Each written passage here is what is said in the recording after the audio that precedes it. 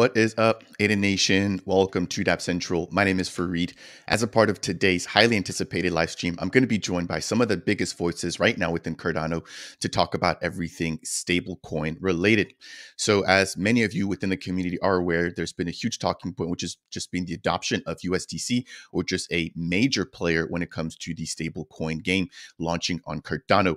There's been two camps here, one side that is pro USDC, and then there's another camp which is pro homegrown Cardano native assets. So without any further ado, we're going to jump right on in. We're going to kick things off with introductions. I'm going to bring everybody up here on stage.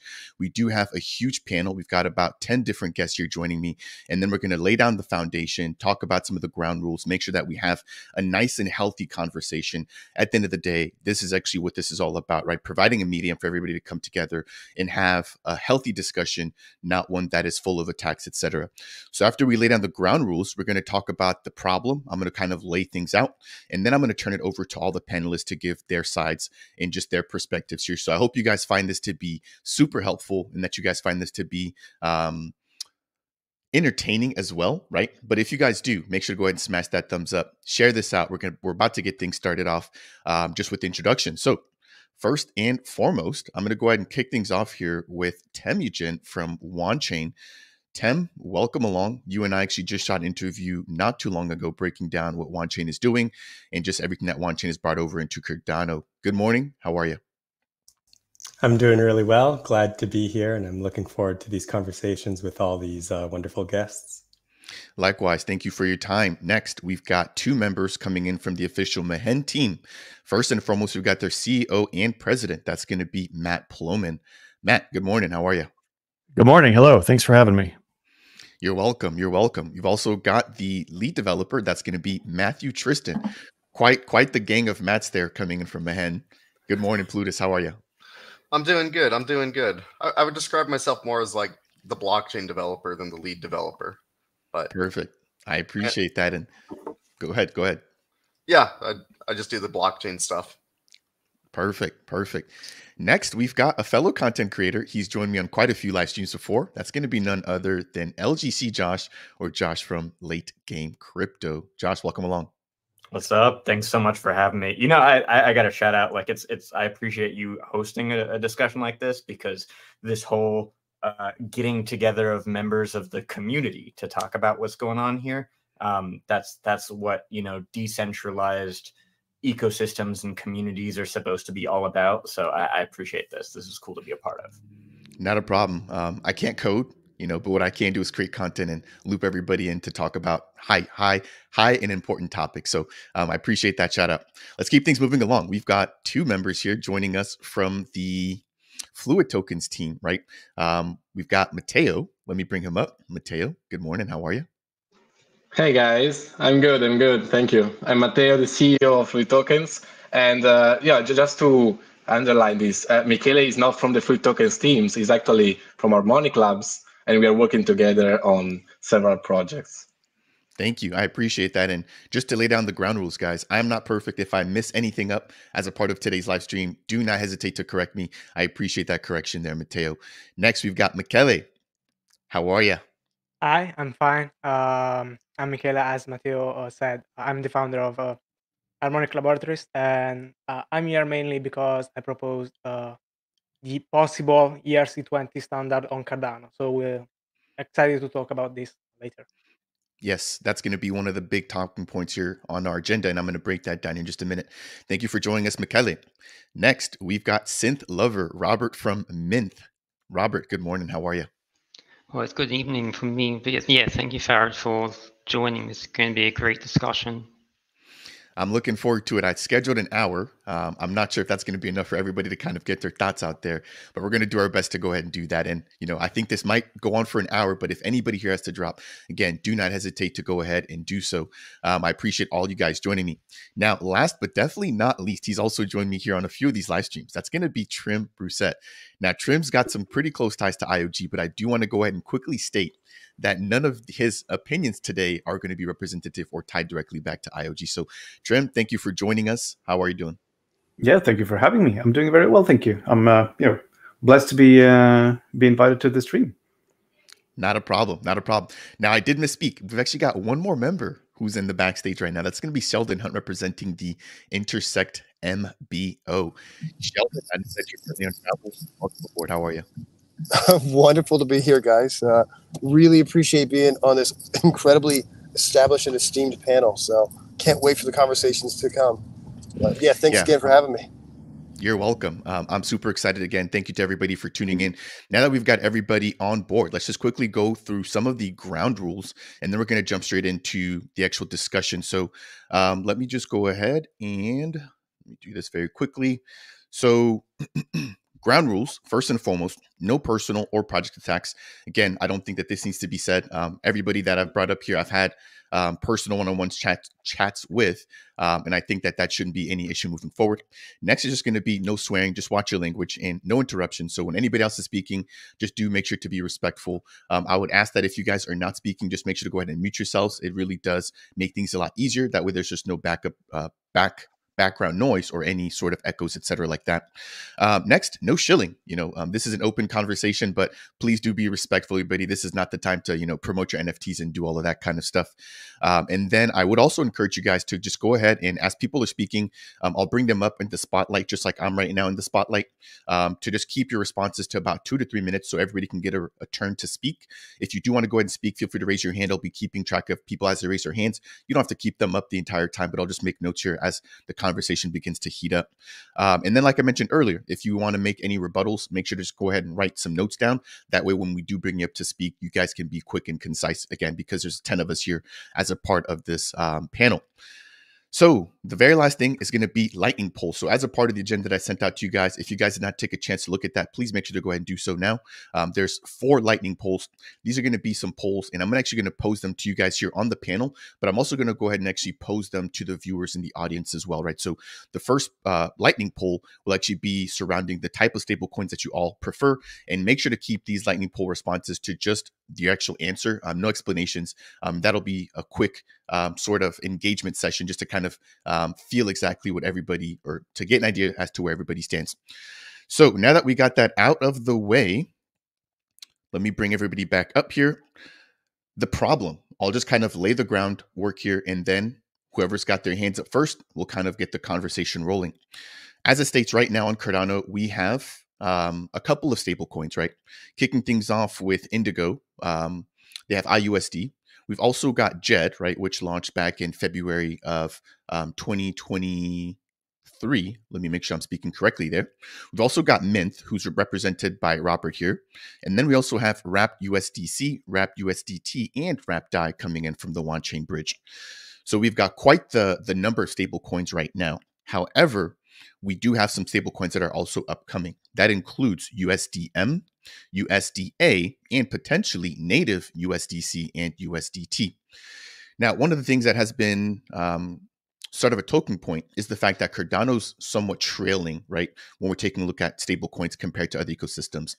Specifically, when we take a look at Cardano versus Avalanche, Avalanche has about $800 million worth of TVL versus Cardano at about $350 million worth of TVL. So Cardano needs about a 2x to get to the TVL that Avalanche as well as Matic have.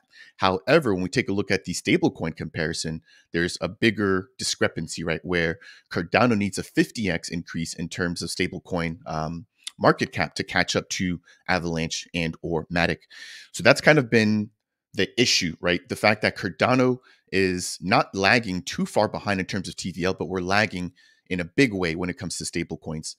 Right now, I believe, if I'm not mistaken, that we have over $18 million worth of stablecoin value on Cardano.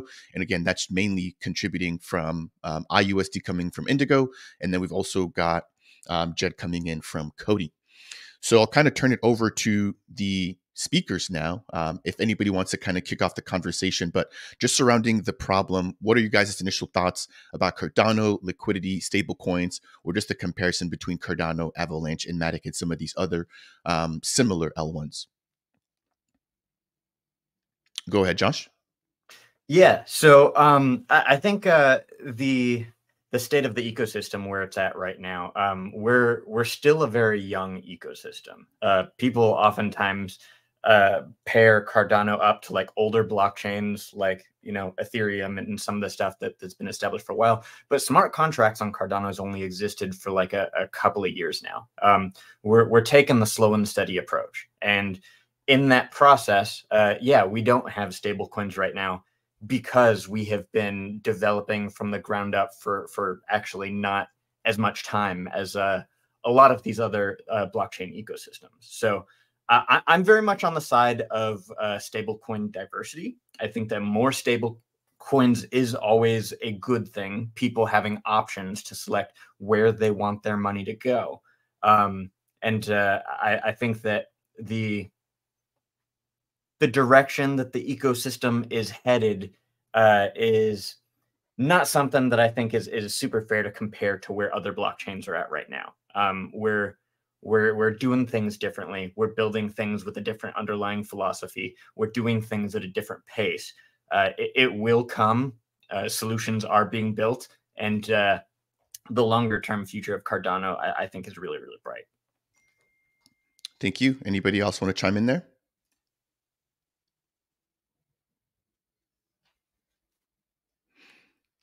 Not everybody go at once. Trim, go for it. Yeah, thank you. Yeah, I to sort of echo Josh's point there, that I think there's a room for all kinds of stablecoins, especially this type diversity. So at the moment we do have an algorithmic stablecoin JED and a synthetic stablecoin IUSD, and a bridged version of USDT and USDC.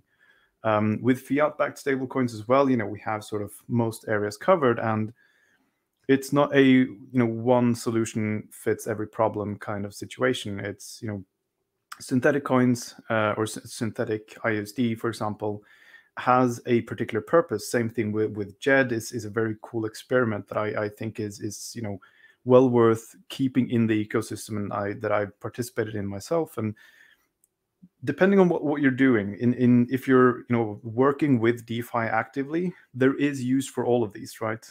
Fiat-backed stablecoins tend to have a much more stable peg, whereas these other ones may shift around a little bit. But the other ones, the synthetic assets and the algorithmic stablecoins, tend to be more quick to deploy and quick to redeem, and it's faster to move in and out if you want to do arbitrage.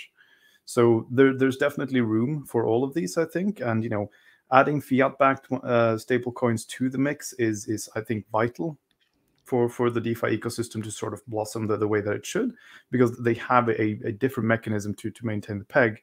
But I'm very happy to see these developments that are happening.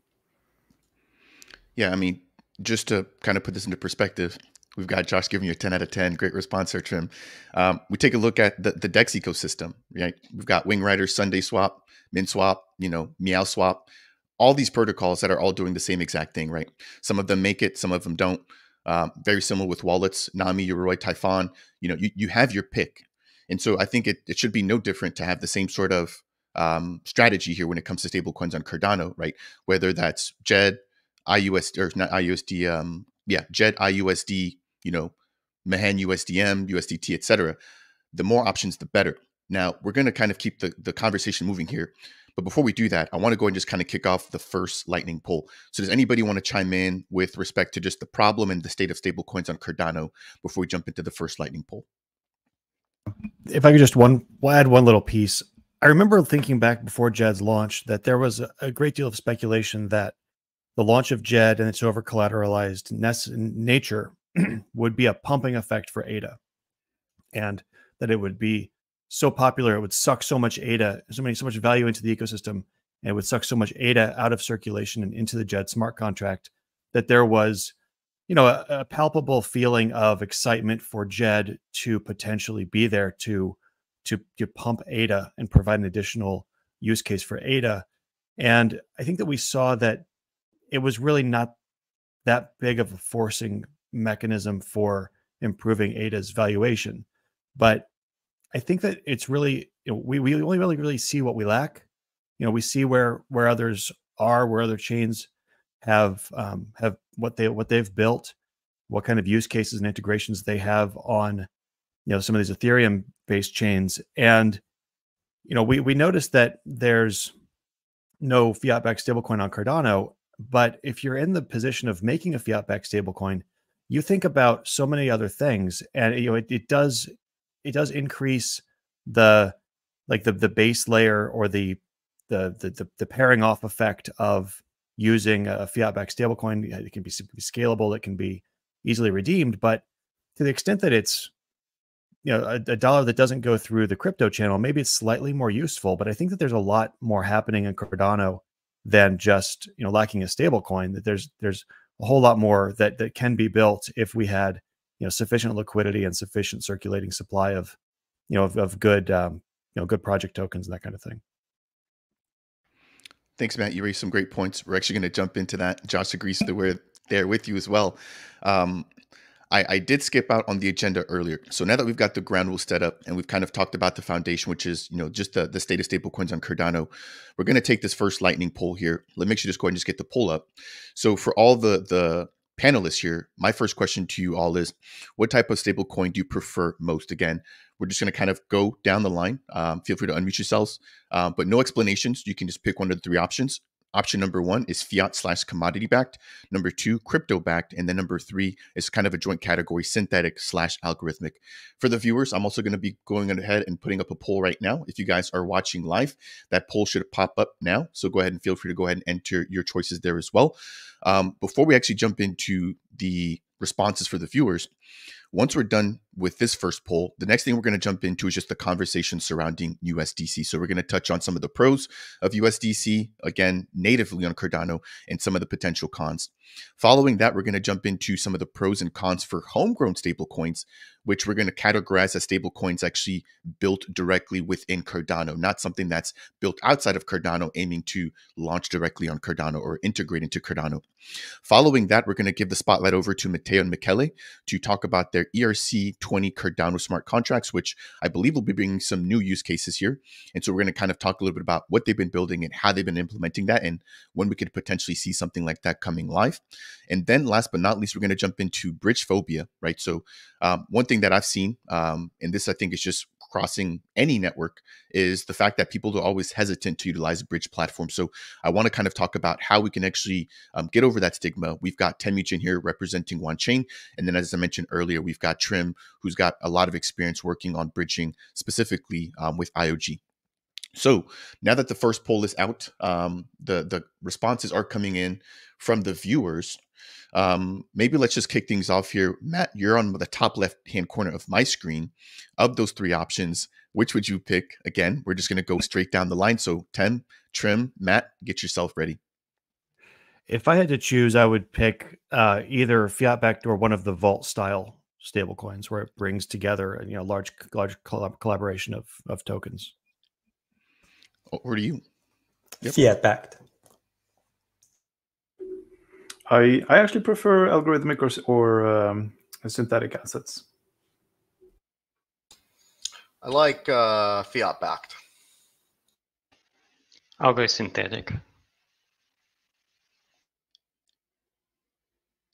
Michele? I don't really have a preference. I think since we are talking about pegged to an asset that is of the government, centralization is not an issue. So I will go with fiat in that case. Matteo? Considering the current stage of the blockchain ecosystem in general, I say fiat-backed for now. I will also go with fiat-backed. Over to you, Josh. Yeah, same sentiment in the current stage of the technology in the industry. I'd say fiat-backed. And then lastly, Sheldon. I think you're so yeah, you caught me there. But yes, I would actually say much the same, that the reality of the world that we live in today would have to be number one, fiat based. But where we want to be in 10, 15, 20 years from now, synthetic, but got to be realistic. Thank you. I appreciate that. Taking a look at the poll right now from the audience, we've got 77% coming in with fiat/commodity backed. We've got 12% for crypto backed, and then 9% for synthetic and algorithmic. So again, just taking a look at some of these preliminary numbers, it looks like the majority will be choosing to utilize something like a fiat-backed stablecoin again, which is why I think this is such a huge topic for today's video. Now, this is not to set anybody up. The majority of the panelists, including myself, actually all selected fiat-backed. But I had a really good comment that came in on one of my YouTube videos stating, if the goal of crypto is to get away, right, from the fiat system, which we all know is being debased as we speak, why would it make sense, or why would we want to actually utilize a stable coin backed by fiat? Again, not trying to put anybody on the spot here, right? But anybody maybe just kind of want to weigh in on that perspective. If not, that's completely okay. We'll move over into this next segment. So I saw Josh's hand come up first, and then Matteo, we're coming over to you next. Yeah. So how I feel about that comment is kind of the same way that I feel about the concept of decentralization, generally speaking. You can't just jump into a like fully decentralized system from the get-go. Things have the foundations of it have to be built. The transition needs to be made into a world where that is a sustainable system to operate from, where you know, all the rules are understood. In the same way with finance, people are currently using fiat to do their day-to-day lives, their personal finance. Businesses operate off of fiat. If we're going to transition into a world where decentralized systems are what are running all of our day-to-day lives, we have to start with the tools that are being used. And then we can start experimenting with and building and developing on alternative systems that can develop more trust from that point. So it's not an either or. It's a both and it's a process. Thank you, Josh. Over to you, Matteo.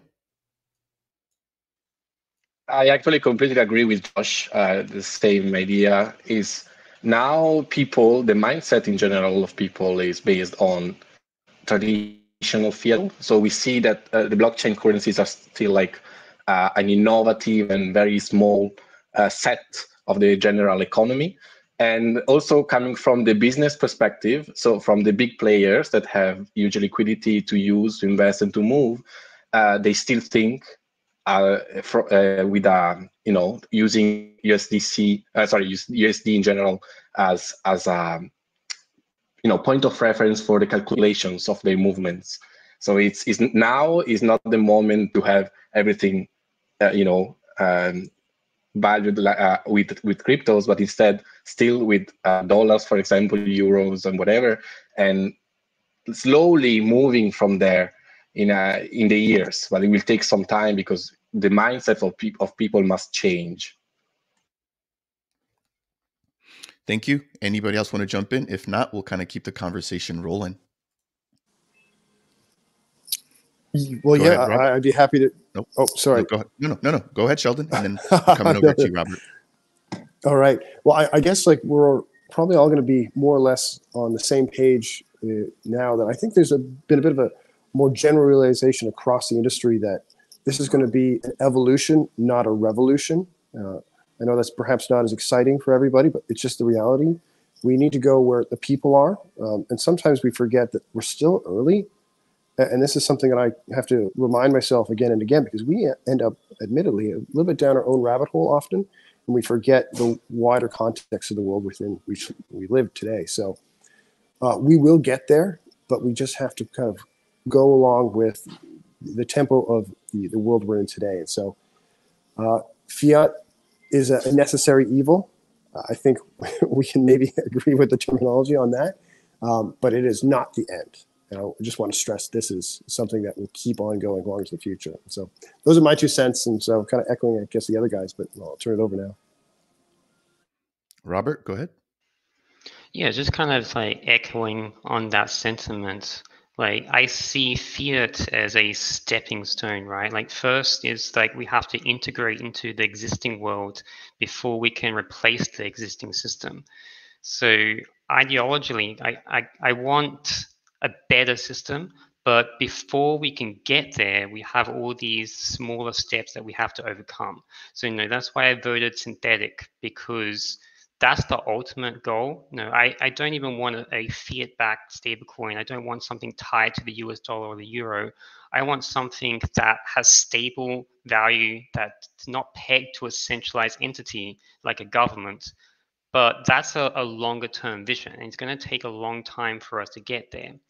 So before we get there, we do have to take these stepping stones where we integrate with a fiat system, and then we have the crypto-backed assets, we have the synthetic assets. So far, all the algorithmic stablecoins have failed us. At some point, they're not going to fail. We will get there eventually. We just got to figure it out. But no, I think everyone here on the panel is kind of striving towards that same end goal. It's just we do have to acknowledge that we've got to take some smaller steps to get there.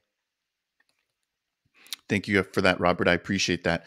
For anybody who's not aware, 10 of 10, Robert, I think, has a lot of experience with synthetics because, again, he's actually working to develop Mint, which is bringing synthetic stable coins to and from Cardano, right?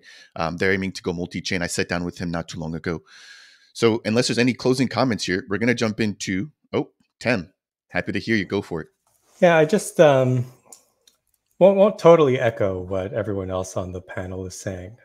Me personally, and I think a lot of people, the end goal is not necessarily the complete downfall of fiat currencies. There's a lot of benefits, that blockchain can bring to the world, and for me, that's kind of more the end goal. I want to have a decentralized system, but basically, I want the world to run on blockchain. Now, there's certain things we need to be realistic. The US dollar is going to continue to exist. Now, there's these different data points, these different off-chain assets that exist. And okay, we want to be able to kind of transact with them to access that value on chain, but the underlying asset itself is off chain. So, if you're concerned about a fiat-backed stable coin, okay, I think algorithmic coins, synthetics, these are really cool, and in some ways, they fit the ethos of true decentralization, but it kind of creates an interesting dilemma if the thing that you're trying to simulate with these synthetics is the USD value. Whether or not you're doing it in a quote unquote decentralized way, the value itself that you're trying to simulate and to peg yourself to is still going to inherit these supposed downsides of having it from a centralized system, because the value itself is already touched by centralization. So, I agree it's an evolution. Things are going to go slowly, but I don't know if I totally agree that our end goal here is no fiat currency full replacement, because then why are we even trying to peg anything to USD at all?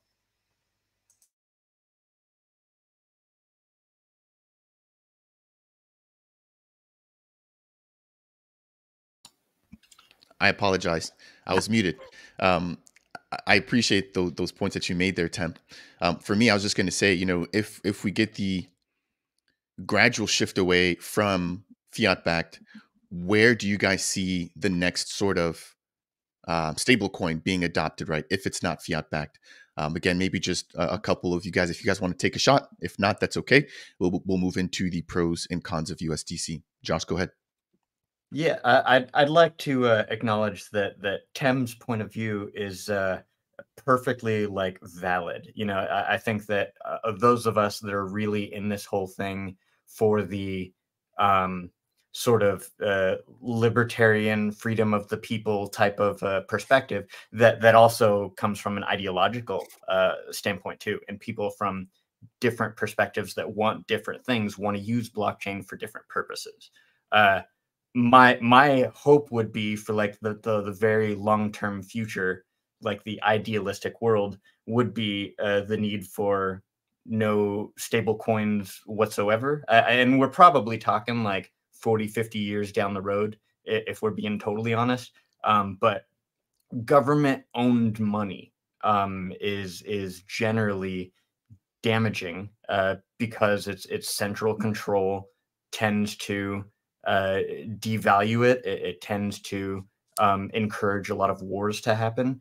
That's the problem with government controlled money generally. So the hope would be, I would love a world where, like, you know, we're transacting in ADA on a day-to-day basis. It's not totally far-fetched. People in the Philippines used Axie just a few years ago as like their regular transaction. So yeah, that's the ideal world that I'd like to see. Do I expect it to happen? I'm not totally sure. Bitcoin could very well become like a reserve currency that a lot of governments adopt to back their government controlled money. It's a step in the right direction, but it's not the ideal world that I'd like to see. Yeah, thank you, Josh. I've got a couple of friends that are new to crypto, and they're always asking me, and Mateo, I'm coming to you in just a second. You know, what's the point of having ADA if we're not actually ever spending it or utilizing it, right? One thing I want to just quickly go ahead and answer, and I do see tons of questions and comments rolling in. Everybody tuning in, first and foremost, thank you all for tuning in. We will be taking questions from the community here in just a little bit. Again, we're just kind of getting through our very first topic. We've got one question coming in here from Star Trader, which is asking, what is USDA? Star Trader, if you're not aware, USDA is the stable coin which is being backed right now by Emergo. In Ansons, I believe it's supposed to be a fiat-backed stable coin, very similar to USDM and very similar to USDC as well. Now, granted, this would be built, you know, by one of the three founding arms of Cardano, right, which would be somewhat of a homegrown approach. And so I would kind of chalk this up to be in the same camp as USDM. And again, we're going to be jumping into that here in just a second. If you do want to find out more about USDA, you can head over to the official website, which is available. It should be on screen now at ansons.com. Again, it states here, USDA will be backed 1-to-1 with the US dollar, fueled by Cardano with regulatory compliance. Okay, Roki, we will try to get you on here towards the latter end of the call as well. I know that you're very vocal about stablecoins. Let's keep the conversation moving into the second topic, or the second section here for the stream. So next, I want to talk about USDC and whether or not it's a net positive or net negative. I'm sure Josh can attest to this here, right? As a content creator, our job is to deliver the news, but a lot of times we get caught in the crossfire when we're trying to deliver that news. And there's just been more and more content coming out about USDC and whether or not it's needed. And every time that I personally release content about, you know, the benefits or even some of the drawbacks, I try to just be as fair as possible, right? It's not my job to tell people whether or not we need USDC or whether or not we don't. It's my job to just provide the facts and let the people make their decisions. A lot of times I'm caught in the crossfire, and that comes through the YouTube comments. So I ran a poll. This was about, I would say, a month ago, and 83% of my viewers, again, I'm not speaking for everybody, were on the fence or were on the side of saying, hey, we need USDC. So some of those pros, and none of this has been proven yet, right? But some of those pros include the fact that that would bring additional liquidity and that would boost our DeFi ecosystem. I think that's probably the biggest thing, or the biggest argument that people would say is why we need USDC on Cardano. The next would just be wider Cardano adoption, right? So there was a developer report that came out not too long ago, and it stated that Cardano is kind of like on this island by itself, where we don't really have a lot of cross-chain developers compared to other EVM networks, right? And so the theory is here that when we integrate something like USDC, right, that this would also bring in interoperability, and that this would kind of create this bridge between Cardano and some of these other networks where USDC or that stablecoin is interoperable with. One other thing I do want to quickly highlight is, if you guys are not aware, is that USDC does offer what they call their CCTP protocol, right? Or their cross-chain transfer protocol. Let me quickly pull this up on the screen. If you guys aren't aware, again, you can head over to the official website. But this breaks down the fact that USDC or Circle actually has their own native bridging mechanism. So this is not a third-party bridging partner, but this is their own built-in way of moving USDC from one network to another, right? So this kind of illustrates that process here. Now, this right now, I believe, is only working with ERC20 compatible tokens, but the hope would be that if Cardano gets support for USDC, that we could potentially see, you know, it also falling into the CCTP protocol. If you guys missed my video with Tem, this was shot about 2 to 3 days ago. We did dive deeper into CCTP and what that could potentially bring in. Now, that is on the positive side of things, right? We've talked about liquidity, wider adoption, interoperability. And lastly, is just the fact that Circle is a tried and tested entity, right? They've got billions of dollars, I should actually say, in their reserves. I believe it's about $29 billion. And that is one of the biggest things that people say when they're saying, hey, we want to bring Circle over. Like, this is not their first rodeo. They've done this before. So those are all of the pros on adopting USDC. Again, to be fair, looking at the cons now, the first is the fact that when we've been speaking about this, the 8 figures always pops up, whether that's $10 million all the way up to $99 million. Charles has always kind of mentioned $10 million, so we'll just kind of use that as the number for now. But 8 figures could be anything within that range. So that would have to come from the Cardano community, whether that comes through Emergo, IOG, the Cardano Foundation collaborating and putting up those funds. That's a whole nother conversation. But as we know right now, there's going to be some sort of 8-figure amount.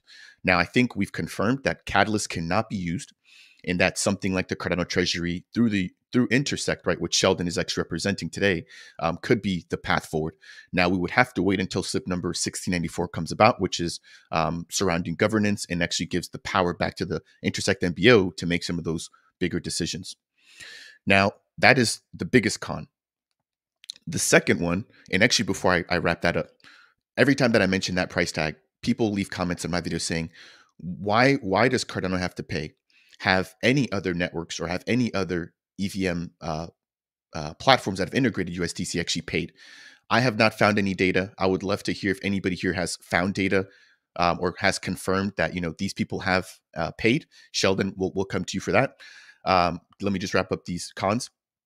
And then the second is, if Circle is making money off of Cardano, right? I think Charles mentioned that they'd be able to make over 8 figures yearly if they're integrated into Cardano. Why do we have to even pay this initial starting amount? And I've thought about that, and I've actually had some conversations with other members here on the panel. And another piece is Circle is a business. At the end of the day, they're a for-profit business. So I want to kind of hammer that as well. And I would love to hear what some of the panels have to say about that particular point. Why do we have to pay early on to integrate if they're going to make that much on our back? The next is the freezing, clawbacks, and blacklisting. I think this is probably going to be the most controversial piece here. People say that this goes directly against Cardano's beliefs that we don't need these things, that we don't need these features. But then looking on the other side of the coin, people say, hey, you know, they're a regulated entity. If we don't want to get in trouble, we have to do things in a regulated manner. Therefore, we need freezing, clawbacks, blacklisting. Again, we're going to get this conversation rolling. I'm just laying the foundation, and then you guys can all jump in. Next is going to be surrounding securities, right? If we get Charles paying for it, if we get the Cardano Foundation paying for it, if we get IOG paying for it, could that be seen as a way to boost the price of Cardano, therefore giving more heat to the argument that Cardano is a security? As every panelist I'm sure is aware, we already have Binance and Coinbase being sued, right, by the SEC for quote unquote operating as securities brokers and exchange dealers. I believe everybody here believes that Cardano isn't a security, but this could potentially be additional fire, right, for or ammunition for the SEC to utilize against Cardano. Very lastly, we've talked about Cardano's reputation being stained. Again, a lot of people don't like USDC. They think that, you know, they're not doing things the right way, and that adopting USDC could basically stain Cardano's reputation. And then there's monopolistic risk. You know, if we only get USDC and we only focus on USDC and they do have some sort of issue, a black swan event, we saw SVB closing not too long ago, and that, you know, depeg Circle's stablecoin for a little bit, what could that cause in the near future? So that was quite the rant for me. I'm going to turn it over to you guys now. We'll be taking some comments here from the community in just a minute. But we talked about the pros. We talked about the cons. I think I saw Sheldon's hand go up first. Once Sheldon is done, I'll just kind of turn it over to anybody. You guys feel free to unmute yourselves. And, you know, we'll just kind of proceed that way. So Sheldon, over to you. Yes. Okay. Well, wonderful synopsis on the pros and the cons. Yeah, I'll just quickly comment on the cons, because it is something that does come up quite a bit. And I think there is an element of, and this is, I think, by design, it's quite confusing. Like the whole setup with Circle is quite opaque. So just so everybody knows, I've actually been in communication with some of the teams that have been working with Circle previously, years past, and getting Circle onto Polygon and Polkadot and some other chains. And so I've gotten a bit of like an insight into how some of these chains went about adopting Circle, and it's quite interesting. So they're very hard negotiators. They're very strict on their NDAs, and everything is customized. So that's why we get these numbers that are all over the place. So I've talked with John McPherson previously of the Cardano Foundation. He had been the one who kind of kicked off the conversation with Circle some years ago with the CF. And the numbers at the start spooked the CF, and they were not keen to negotiate any further. But hearing what Polkadot has done, it turns out that there's a lot of negotiation that goes into it. Circle can be pretty brutal about it. There are some chains, I can't name names, but there's some chains that have actually paid nothing to have Circle come over and be adopted on their chain in return for some other back-end back scratch. It could be kind of a guarantee of liquidity. There's all kinds of different things that go into these negotiations, So we can't really come out and say it's going to cost this amount. We still don't know. It will probably take months of negotiations to actually get to a point where we've got like an actual firm idea about what the number would be. But I think we could get to a number if the community's for it, but that's a whole other topic. But before closing out like on the numbers, one thing that we do need to be honest with ourselves about is if we are going to bring Circle or Tether, because we also need to kind of keep these guys on the table as well. I know they're the kind of red-headed stepchilds. No one really wants to acknowledge them, but they are a fairly big player in the ecosystem overall. So, but with both of these guys, we would need to put quite a bit of money on the table just to get stood up liquidity-wise. And that, from my understanding, is around $10 million just to get some kickstarted liquidity. And it'll probably be more than that. So we were talking about $18 million currently in all stablecoins across Cardano. We're going to need to double that at a minimum to get USDC going, which is maybe not a bad thing at all. So yeah, but then last point, I'm sorry I'm rambling on here, but it's the community side of things. You made a very good point there before. Like, we're going to need to have SIP 1694 go live to have the community be able to vote on this, to be able to like go out and formally interact with the treasury in a meaningful way. And so even if we get going on it now, we're probably going to have months of internal discussions as a community. We're going to need to have a vote. It could get ugly, but we need to be ready for that. And we need to be able to get ready to actually put together a solid bulletproof proposal because it might be the most important proposal and maybe even the first one we put to the wider community with SIP 1694. So yeah, this is kind of a call to action for you guys and for everybody listening in. If you're keen on doing this, let's go. I would love to hear your thoughts on this. And please come and join Intersect. We've got a stablecoin working group that's being set up this week. So you will be able to, maybe I'll have my contact details out there. But for now, yeah, please come to the website, sign up. We'll get you added to the Discord, and you'll find there's the stablecoin working group. And so I think that'll be one of the houses of discussion going forward, but not the only one. So yeah, and with that, I'll turn it over. Thanks, guys, for listening to me.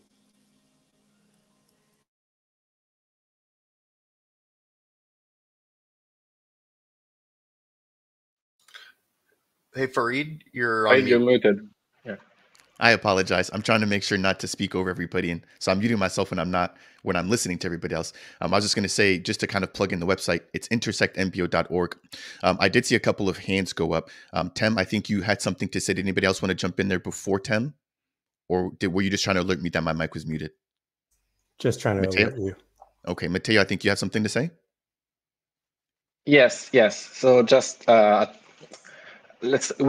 before this we talk about different type of stable coins, right? Synthetics and algorithmic and fiat baked. And I think USDC is a different type of fiat baked stable coins, for example, compared to USDM.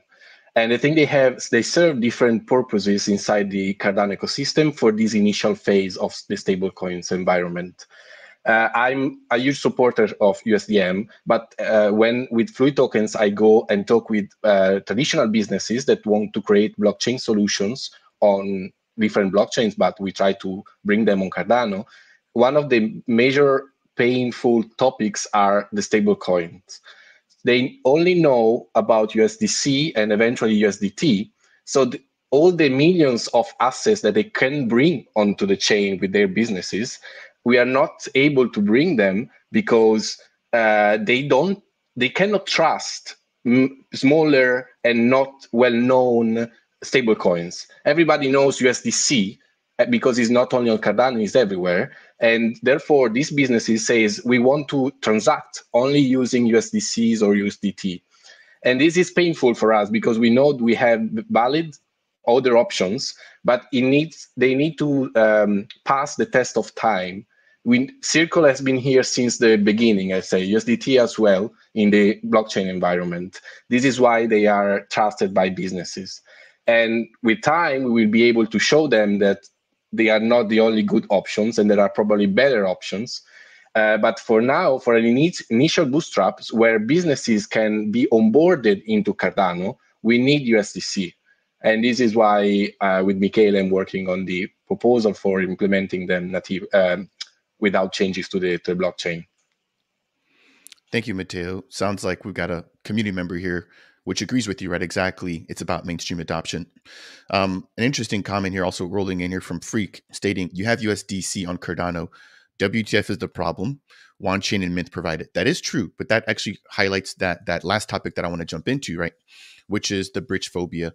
I've provided content here with Tem on the channel, and a lot of people like OneChain. I can definitely see that on Twitter, but every once in a while I get the comments that say, hey, I've had this bad experience on a bridge before, most notably the Nomad bridge, right? Therefore, I'm no longer trusting any bridge. So again, we're going to jump into that question, Freak, a little bit more, and into that topic a little bit more to talk about, why people have that phobia and what can we do to reverse that? Because that is true. We do technically have USDC on Cardano. And even when I released the video, I kind of put that on my title, like we already have USDC on Cardano. But people are like, no, it's not native, So I did release another video talking about the differences between native USDC and a bridge version of USDC, which again, both of them do have their ups and downs. So that's an entire conversation on its own. I'm going to kind of step back now. Anybody else want to chime in surrounding the pros or cons of USDC on Cardano? I saw Josh. Now, Josh, you did speak a little bit ago, so I'm going to give this one to Robert first, and then I'll come over to you, and then we're going to launch our second lightning poll. And I'll just kind of prep the audience right now. Again, this is everything aside, right? And I'm not talking about any homegrown stablecoin, just focusing specifically on USDC. Do you see that as a net positive or a net negative? Over to you, Robert, and then back over to you, Josh. Yeah, thanks. So I think a lot of people, like even on the panel and in the community, agree that USDC would be good for Cardano. Where a lot of the controversy comes from is it worth the cost? And there's a few elements to this because we've been in negotiations with Circle and Tether and Paxos and all these other stablecoin companies for the last 2 or 3 years. Personally, I've been involved since 2022, and it's not just about money. I think if it was just about money, we could write like a check, we'd be able to find that money somewhere and get it onboarded. But I think Sheldon brought up this point before, like these negotiations are really, really brutal because when you go into the Circle boardroom, it's like you have to pay a fee to have the conversation, and then they come up with a longer list of demands. So the last time we went to Circle, it was 10 million deposit, plus we need the ability to freeze. And then that's where the negotiation starts. And then they keep on adding requirement after requirement. If you look at these documents, they are really, really, really long. So it's not just about money. It's a very long process. And it's just a matter of like, do we as a community want to fixate on that? What is like the true benefit? Because I think you brought up these points before about the cons. It's like we don't have proven benefits, like concretely proven benefits that bringing USDC or bringing USDT natively would actually benefit Cardano. We have to keep in mind that USDC is 5 years old. Like it's not this like really ancient piece of technology that everybody knows. If you start to talk to a lot of businesses outside of the USA, they don't know about USDC. It's so new. And so that's why we have a different experience when we're talking with these other companies that we want to onboard. It's like they want something that is familiar, but that familiarity isn't necessarily USDC. Like USDC has its supporters in these tight-knit groups, but USDT, way more popular. I'd be more in support of bringing USDT. But until then, we do have these other options, and maybe we can talk more about that later on, Farad. But that's kind of my 2 cents at the moment. Thank you. You raise a really great point. Again, I think because USDC or Circle has leverage, we don't know how deep the requirements that we initially start off with go, right? One other thing that Sheldon mentioned is that some other chains haven't paid for integrations. Again, I personally can't confirm that, but if that is the case, it's like, then why is Cardano getting this different type of treatment? Interesting question, or not interesting question, but something that I want to bring up here. This is a comment from Kappa CXCXS. Can we let USDM do its job and see what USDC decides to do?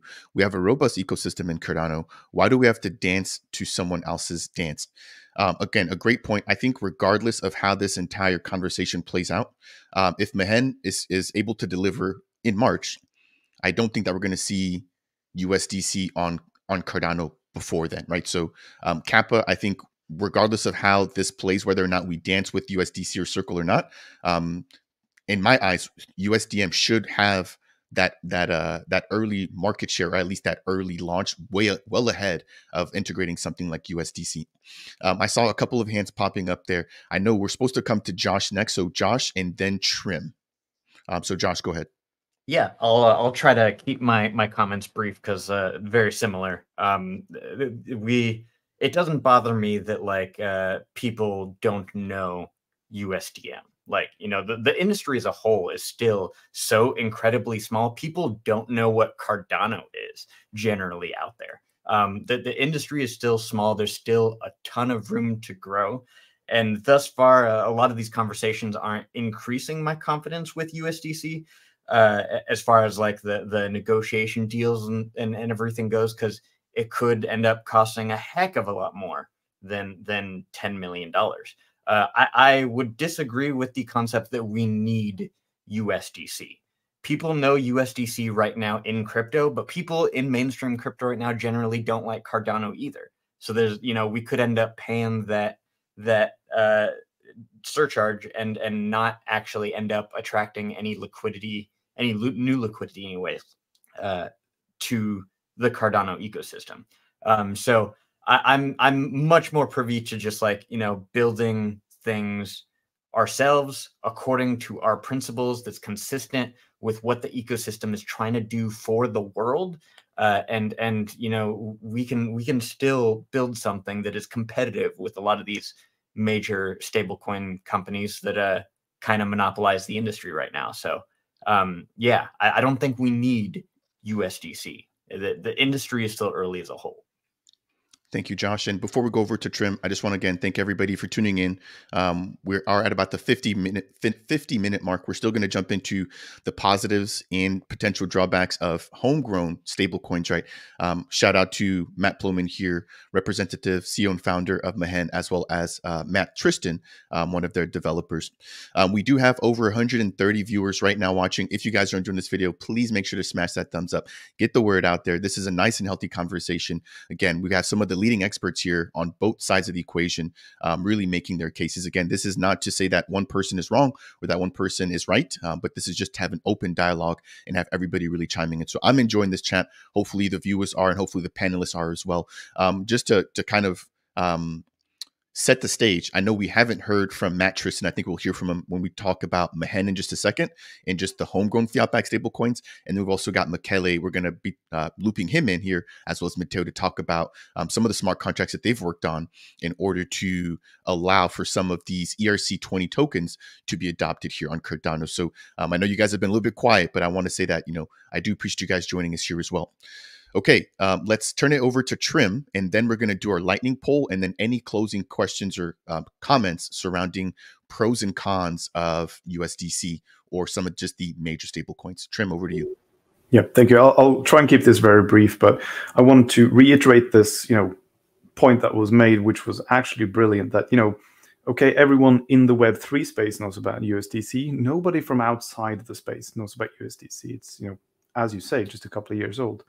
But one of the good things about the blockchain industry and sort of this world that we're working in is also one of the things that we really need to watch out for, because as we're sort of seeing now, there is a lot of brand familiarity with USDC, but we have to sort of be careful not to allow that to sort of monopolize the market, because, you know, as you say, the reason they can come into these negotiations with, you know, this long list of requirements, and, you know, adding stuff along the way, and, you know, these really harsh NDAs and sort of all of this you know, stuff that was mentioned, is, you know, because they feel like they can. And the reason they feel like they can is because there is no sort of anti-monopolistic regulation or anything that they have to adhere to in this space, right? Because it's not really established properly. So I think, you know, having a healthy competition is really good. Also, you know, this 8-figure amount, if it's $10 million, that has to come from somewhere. And, you know, okay, are we okay with issuing a $10 million sell pressure on the ADA token to bootstrap the liquidity of USDC? And, you know, as was also brought up, a lot of the surrounding ecosystem in, you know, the EVM chain world isn't particularly fond of Cardano. So are they going to come in here with liquidity? Is that going to be drawn out? What's actually going to happen there? I don't know. I think that, you know, we should look at the numbers. We should run the statistics and see, okay, in the past, when USDC has been added to a chain, adjusting for market movements that is affecting everyone, has liquidity actually gone up, or, you know, stayed the same, or even gone down? You know, and not just look at a few specific cases, but, you know, okay, look at all the deployments of USDC, try and normalize for these market moves, and see, okay, is there an actual impact on average, or is it, you know, just the odd case where, you know, suddenly everyone sort of comes flooding in? I'm open to, you know, seeing the positives for this, because I'm sure there are positives. You know, this cross-chain transfer protocol, for example, is fantastic if people use it. But, you know, I would like to see the actual numbers run, like, before I change my mind sort of firmly into the camp of, okay, this is actually worth it. Fair points raised. If I'm not mistaken, when I asked Charles about that, he did mention that Frederick Regard, head of the CF, has run some numbers. Again, I don't think that any of that has been shared with the public, but it does seem like there's, at least behind closed doors, some number running to make sure that this hopefully is not just a positive for Circle, but also positive for the Cardano ecosystem. With that, we're going to jump into the second lightning poll. I think this has been a really good conversation. And so I want to just go ahead and just kind of do the same thing again. We'll kind of start off with Trim at the top left-hand corner there, and then work our way to the right, and then down to the second row. And this question is going to be, is USDC a net positive or a net negative? Again, not to stir the pot or not to do anything like that. You just give us your response, and this is an open floor. Everybody has their different reasoning, but that's okay. This is why we're here. So Trim, we'll kick this off with you. And then for the viewers, I've just kicked off a second poll, which should be available. So if you guys are watching live right now, make sure to go ahead and tune in with your responses there as well. Yeah, I think it's too early to tell, honestly. Matteo? I put the same if I really have to choose net positive. Robert? I would say positive, but too expensive. We've got Matt. I would also say positive and too expensive. Same idea. Yeah. Positive. Michele? I don't really have an opinion, so if I saw the poll, I would ignore it. Fair enough. Josh? I have no clue. The numbers aren't there, and for me, that's the problem. I think due diligence needs to be done first before I could properly answer that question. I agree with you there. I would say net positive, generally speaking, but I feel like there's just a lot of unanswered questions regarding stipulations, etc. Matt Ploman? This is whether USDC would be a net positive or not? Correct. I would say not. Okay. And then Sheldon? I would say yes, it would be a positive, purely for community sentiment and the choice, to be able to provide more choice for the community. Thank you all. Taking a look right now at the results as they're coming in from the viewers as well. We have 74% for net positive with 26% for net negative. All right, let's move into the third portion for today's live stream session. Again, thank you to all the panelists for joining us. Now we're going to be focusing more or less on the pros and cons of homegrown stablecoin initiatives, right? As I mentioned before, we already have IUSD, we have JED, we talked about USDA not too long ago, and then we're now expecting USDM. I think that's been really where a lot of the eyes have been. I got to sit down yesterday with Matt Plowman, their CEO and president, who's here with us right now. So thank you, Matt, for that chat yesterday. That's actually one of my best performing videos next to the one that I did with Tem, talking about on-chain, right? So I think, again, that goes to just corroborate the fact that any content right now surrounding these topics are huge, and a lot of the comments can be very contrasting at points. Did you want to say something? No, just pointing out Tim. Oh, gotcha. Yeah, no. Thank you both. Those chats were really in depth for me. For anybody who hasn't checked those out, definitely please make sure to go ahead and check out those videos. The chat with Tem was surrounding on-chain, what they're doing here in terms of bridging assets, and then we also talked about USDC, Circle, etc. And then very similarly with Matt Plowman, I sat down with him yesterday, and he talked to us about USDM, how it's going to work, their on ramps, off ramps, KYC, AML, and then we also talked about USDC and Circle as well. So it's been really good to talk to some of these experts again to get their insights as to what's going on. Now, jumping back into this actual topic here, the first pro with respect to homegrown stablecoins, something like USDM, something like USDA, is the fact that it's community backed. I don't think it needs any sort of proof here. Cardano's community is one of the biggest, right? Anytime that there's a poll, the Cardano community shows up. Anytime that there's FUD, right, the Cardano community shows up, to the point people have even begun to, I think, exploit that against us, right, where they put out FUD on purpose just for the sake of the Cardano community reacting to it. So that's the first, I would say, and the biggest thing is the fact that it's going to be community backed. Second would be the fact that it doesn't, or that a lot of the homegrown stablecoins, at least that I've heard of, I haven't heard of one yet that would include, freezing, clawbacks, or blacklisting. So that, I think, has been a positive when looking at some of the homegrown stablecoins. Next, we have the fact that Cardano keeps its reputation. Again, a lot of people talk about how adopting USDC would stain what we have here in Cardano. And so if we don't go that route, Cardano keeps its reputation.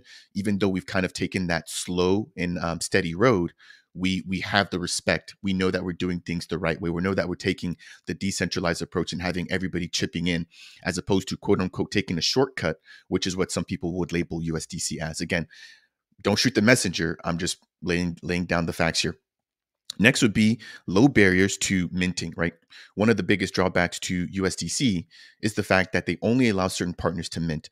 Now, some people would chalk this up as an actual positive, right? In the sense that this would lower overhead, as well as make it easier to make sure that USDC that's coming on can be verified, because there's only a certain amount of players being able to mint, versus a homegrown stablecoin where that barrier might be lower, where an average person, for example, like myself or anybody else here on the panel, could actually go ahead and mint their USDM or their USDA, etc. Now, the one downside to that is that could potentially introduce more overhead risk in terms of management for KYC and AML. So I want to kind of lay that out there as well. Jumping over into the cons here, right? So the first con of a homegrown stablecoin that I've seen with my comments has been a smaller initial liquidity boost. Again, Circle boasts $29 billion in their reserves. I sat down with Matt Plowman yesterday. I'll let him kind of speak for himself here. I don't want to jump the gun, but it doesn't look like Mehen will be able to launch with that amount of liquidity early on. Again, let's be clear here, early on.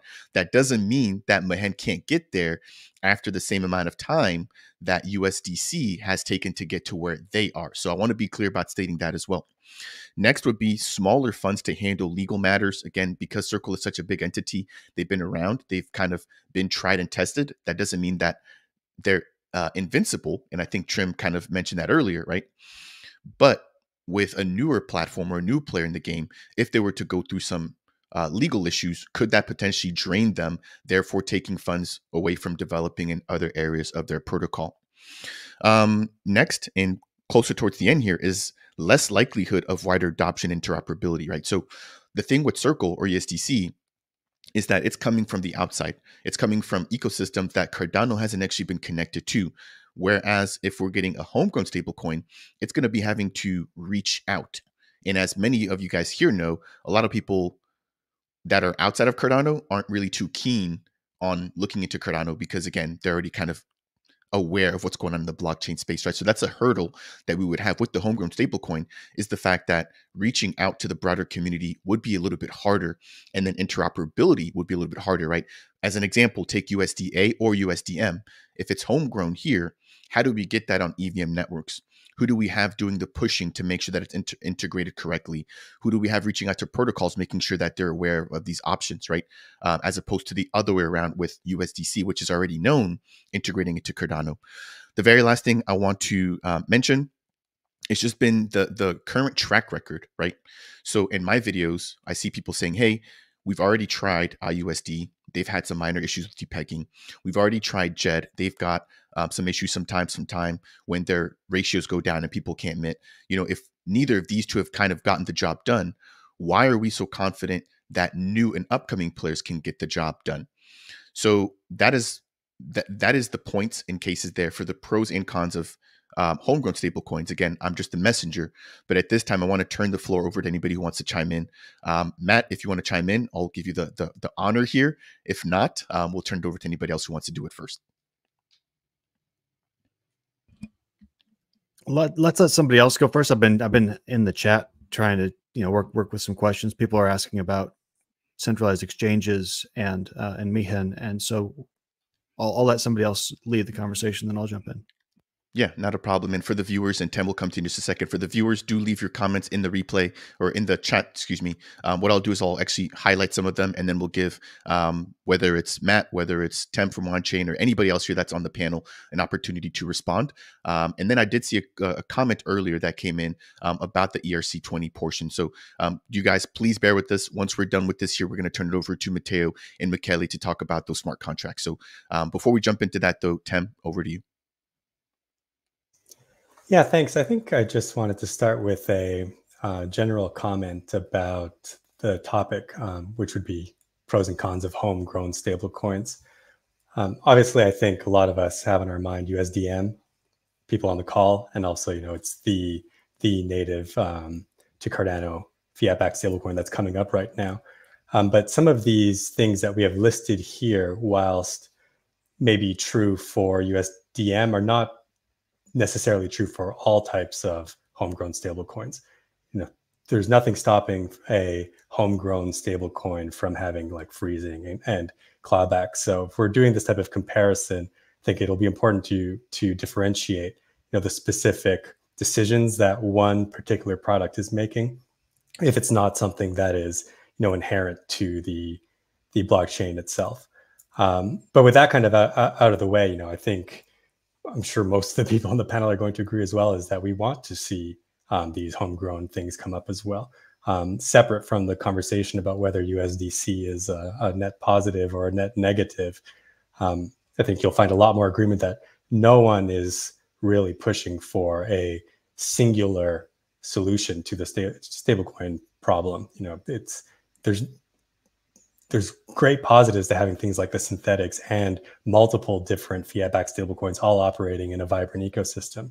You look at the other blockchains that have a larger, more vibrant DeFi ecosystem, and it's not a singular solution. USDC is big there, but as was mentioned earlier, USDT is even bigger, and you have massive synthetic or algorithmic stablecoins as well. There's DAI.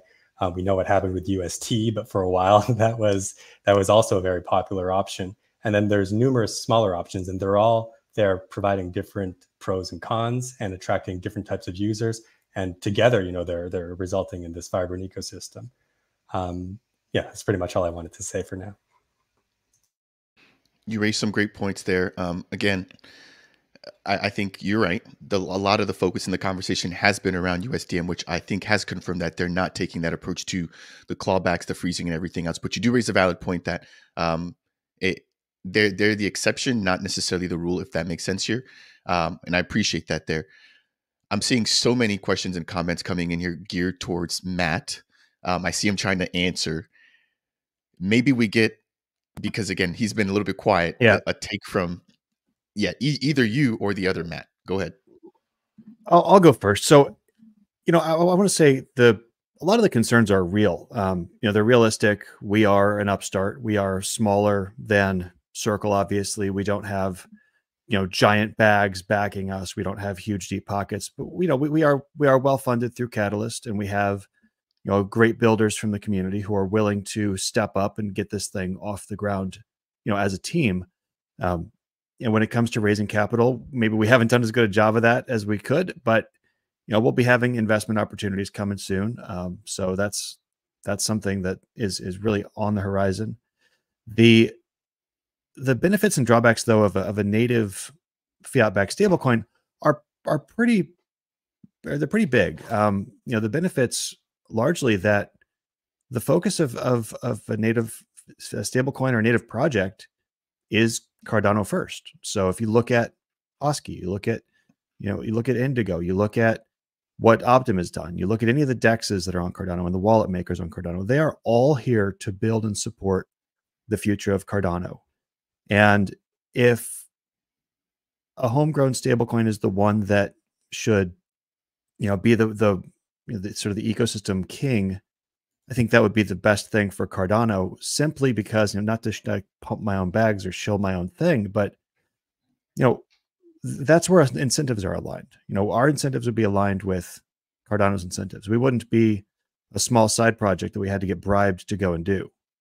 It's not like that at all. So that's really the big difference, I think, is the upside being that whenever we go to try to do a community event or we try to do something within Cardano, it goes back to supporting Cardano. The liquidity that would come from a fiat-backed stablecoin would come from the users of that fiat-backed stablecoin, like by definition. So the liquidity would come from people who are on Cardano. So why shouldn't that liquidity recirculate? Why shouldn't the interest on those dollars go back into Cardano-based projects? So that just seems like a nice alignment of interests. So I think that's the biggest pro, I think, for me. There's certainly the cons are, we are small, we are startup, we are, we are working through the legal challenges. We have good experts, we have good team to overcome these challenges. But I think that assuming the challenges are overcome and things are, working and launching and moving and those types of things, which we're totally on track. The upside really is that Cardano first, Cardano first, Cardano first.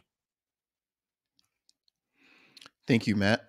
We haven't heard from Matt Tristan yet. I do want to give you a fair opportunity to speak. So go ahead and feel free to do so now. Yeah, I have a lot of thoughts on this topic. I think the main problem we're solving is we have the problem solved of getting dollar representations on the blockchain, right? Like we have JED, and even though IUSD has depegged, all that IUSD is still backed by $1 worth of ADA.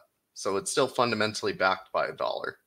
So we have the ability to do dollar representations on the blockchain already. I think the problem we're really solving is we're solving capital efficient dollar representations. So when you use JED, for example, for every dollar that you want to mint, you have to put up $4. For IUSD, for every dollar you want to mint, you have to put up $1.50. And another thing with that is both of those assets, they have to be backed by ADA. So not only do you have to over collateralize it, but the person on the other end over collateralizing has to be of a certain personality that's willing to be long on a volatile asset. And there's a lot of people like myself that are willing to do that, but there's not enough people to really bring in a lot of liquidity into the ecosystem. And so because of that, I think, having a fiat-backed stablecoin, particularly USDM, I know Matthew Plowman discussed a lot of the alignments. We are an ecosystem first, we're a community first project. We think that's the main way to get success on Cardano. But really, I think that's the problem that we're solving. We're solving capital efficient representations of the dollar on the Cardano blockchain. And I think that's going to be our biggest pro when we launch, that we're capital efficient because we're backed by the dollar. Great points there raised by you, Matt. I appreciate that. I think a lot of where the concern comes in from the community, again, this is what I'm seeing on my content, is with the fact, and Trim, I'm coming to you next, is with the fact that these rollouts take time. And just like how there's uncertainty on the other side of the equation about USDC and that bringing mass adoption, liquidity, etc., that USDM, USDA, JED, IUSD also have somewhat of the same issues. And so I wanted to voice that there. Trim, I'm going to come to you next. I want to prepare the panel here for our third lightning poll. So the third lightning poll, and this will be posted to the viewers as well, is: are homegrown stablecoins worth the time and money invested given the risk and their current track record so far? Just like with the prior poll, this is independent of USDC this time. So whether or not we have USDC, let's say USDC doesn't even come here, are these homegrown stablecoins still worth the effort, time, etc.? The last question was the same way. We were taking a look at just whether or not USDC was a net positive or negative without comparing that to the homegrown stablecoins. And so I want to do the same exact thing here. Are these homegrown stablecoins worth it, regardless of whether we get USDC or not? So before we get to that, Trim, we'll turn it over to you for your input here, and then we're going to take that lightning poll, and then we're going to jump into Matteo and Michele's smart contract developments. Yeah, thank you. Yeah, I'm actually really looking forward to hearing more about that, because one of the things that I want to highlight about these homegrown solutions is they're following the basically Cardano principles, right? And one of these principles is having native tokens, which is not really something that happens on every chain. So, for example, on EVM chains, you don't really have tokens. You have smart contracts representing tokens, which I'm really recommending anyone who hasn't seen it yet to go and see the interview you did, Farid, with Matt Plomin. That really sheds some light on what's actually happening there. When on Cardano, when you're transferring a token, you have a token that only you have the ability to send and receive, or you've received it, you're the only one who can send it somewhere. On an ERC20 style token contract, it's a completely different perspective. It's a different thing that's happening when you're transferring a token. So having a native solution for this sort of really highlights this sovereignty and self-ownership of the assets that is involved. In addition to that, I also wanted to highlight that with IUSD and JED, one of the problems with first of all, JED being an algorithmic stablecoin, a lot of people got really shook by the fall of UST, right? By the collapse of Luna and sort of all the things that happened there. And now when they're hearing the word algorithmic stablecoin, they're thinking, oh, this is unsafe, right? Whereas the actual design of JED is much more sort of elaborate and I would say more secure than what Luna was dealing with. Much less exposure to the volatility, and the actual minting of the JED token, as long as the minting is available, is actually $1 to $1. You don't have to put the $4 up to mint the actual JED token, but someone else has to do that with a Shen token. So it's sort of I get the capital efficiency argument there. But one of the problems that IUSD that we're seeing with IUSD and also with JED is this depegging, but in different directions, right? JED tends to have a peg that's above $1. IUSD will tend on average to have a peg that is slightly below $1, because there's this arbitraging mechanism to sort of bring the price either up or down, or sort of back to that exact dollar peg, is not really in place with these protocols in especially not in this situation that we're in now with JED, for example. We're unable to mint more JED, so you're not able to sell JED on the market and bring the price down. So therefore, it will sort of stay a little bit above it. Similar thing with IUSD. You're not able to redeem the ADA if you don't already have minted IUSD previously. So, these are sort of the forces that are lacking in a way to stabilize the peg at exactly $1. So that is also one of the benefits of having a fiat-backed stablecoin on Cardano, because we don't have those solutions in the shape of a stablecoin at the moment. And these having one that is based on the Cardano native asset standard, I think is fantastic. I'm really looking forward to hearing more about this smart contract based standard for tokens, and that is part of the innovation journey of Cardano, right? Proposing new token standards, new ways of dealing with these things. But seeing something that is using the stuff that we already have, which is, really fundamentally building up under this, self-sovereign, owning your own assets, being your own bank kind of narrative, I think is very encouraging. And, you don't need to have these clawback mechanisms in the token itself, because you're controlling all of this stuff. All of the KYC, all of the AML happens at the off-ramp and on-ramp stage, not at the token transfer stage, which is something that I think is, in my opinion, better than, the alternative. But of course, there is room for everything, right? Thank you for that, Trim. And I would really recommend for anybody who wants a little bit more insight on what Trim just talked about at the very end to watch that interview with myself and Matt yesterday. Matt raised some really great points about why it makes sense for entities like Circle and Tether to actually have some of their freezing and clawback mechanisms, and how that actually ties a little bit back into the account-based model on EVM networks, as opposed to what you just mentioned there, Trim, on how things work on Cardano, where you're actually the owner of your own Cardano native assets. So as we get ready to jump into the third poll here, I do want to just give the viewers a heads up. We're about to talk to Michele and Matteo here.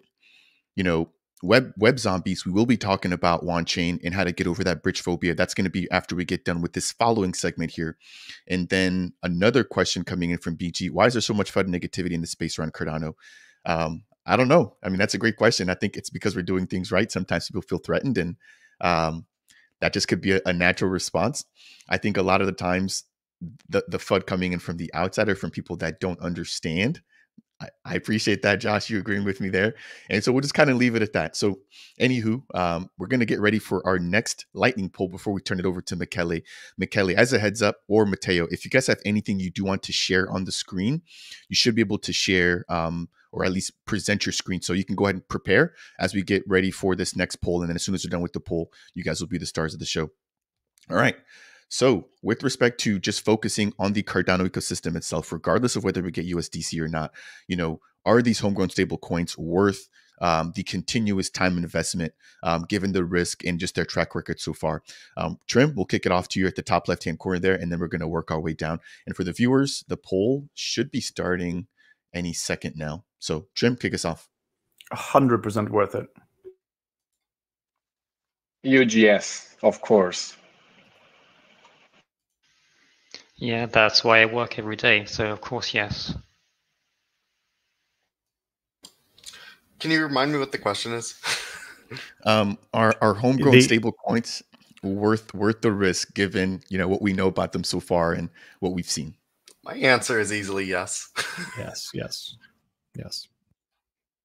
Yes, even if we in the possibility we get USDC, I think homegrown stablecoins are worth it.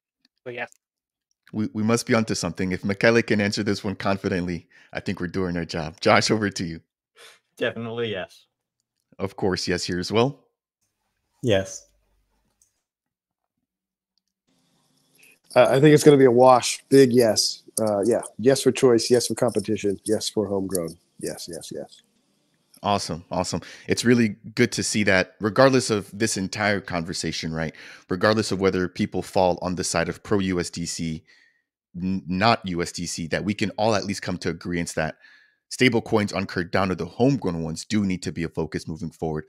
So now that we've walked through the foundation, laying down the problem, we've talked about pros and cons of USDC, pros and cons of homegrown stablecoins. I want to turn it over to Matteo and Michele. Michele representing Harmonic Labs and Matteo representing Fluid Tokens. They've been working on an interesting smart contract. So I'll turn it over to either one of you to kind of just break down what this is. I think the community is excited to find out more about it. Right. Let me quickly recap what we're doing basically. So last summer at Fluid Tokens, we were building a smart contract type that we called soulbound NFTs to sort of anchor the user to some tokens that cannot be spent. Because the problem, as Trim already said, which is not a problem but is an issue in this case, is that on Cardano, native tokens are not programmable, so you cannot stop them, you cannot decide when to send them or to do stuff when they are sent, right? And at the same time, Michele was working on basically the same exact solution, but also proposing a improvement proposal for Cardano, a formal one. So when I saw that in December that we were building more or less the same thing, and Michele was far ahead in the proposal, we just decided to merge the efforts and actually do it. And Michele will speak more about the technical details now, I guess. But the concept is just a new approach, a new version of tokens on Cardano that resembles more the account-based model on EVM, on Ethereum, for example. And it can coexist with the native tokens on Cardano, and it could be a good solution for USDC if one of the hard requirements are to have the freezing option from Circle, right? If we don't need that, then native tokens could be the actual solution, and it's even better. But it seems that it's still one of the big conditions here. So I let Michele now explain briefly how the technical parts works. Thank you, Sure. Matteo. Well, so the thing is, I imagine everyone here on this call is aware of the differences between the native assets on Cardano and ERC20 assets on EVM chains. But I'll quickly explain for anyone who is listening. On Cardano, we did, in my opinion, a great thing of having assets that are actually recognized by the Cardano node, by the ledger. So a node who, when sees a UTXOs, it knows that there is some value there, which consists of ADA, Lovelasses, and recognizes also that UTXOs has some other kind of token. So the node actually knows about the token on an UTXO.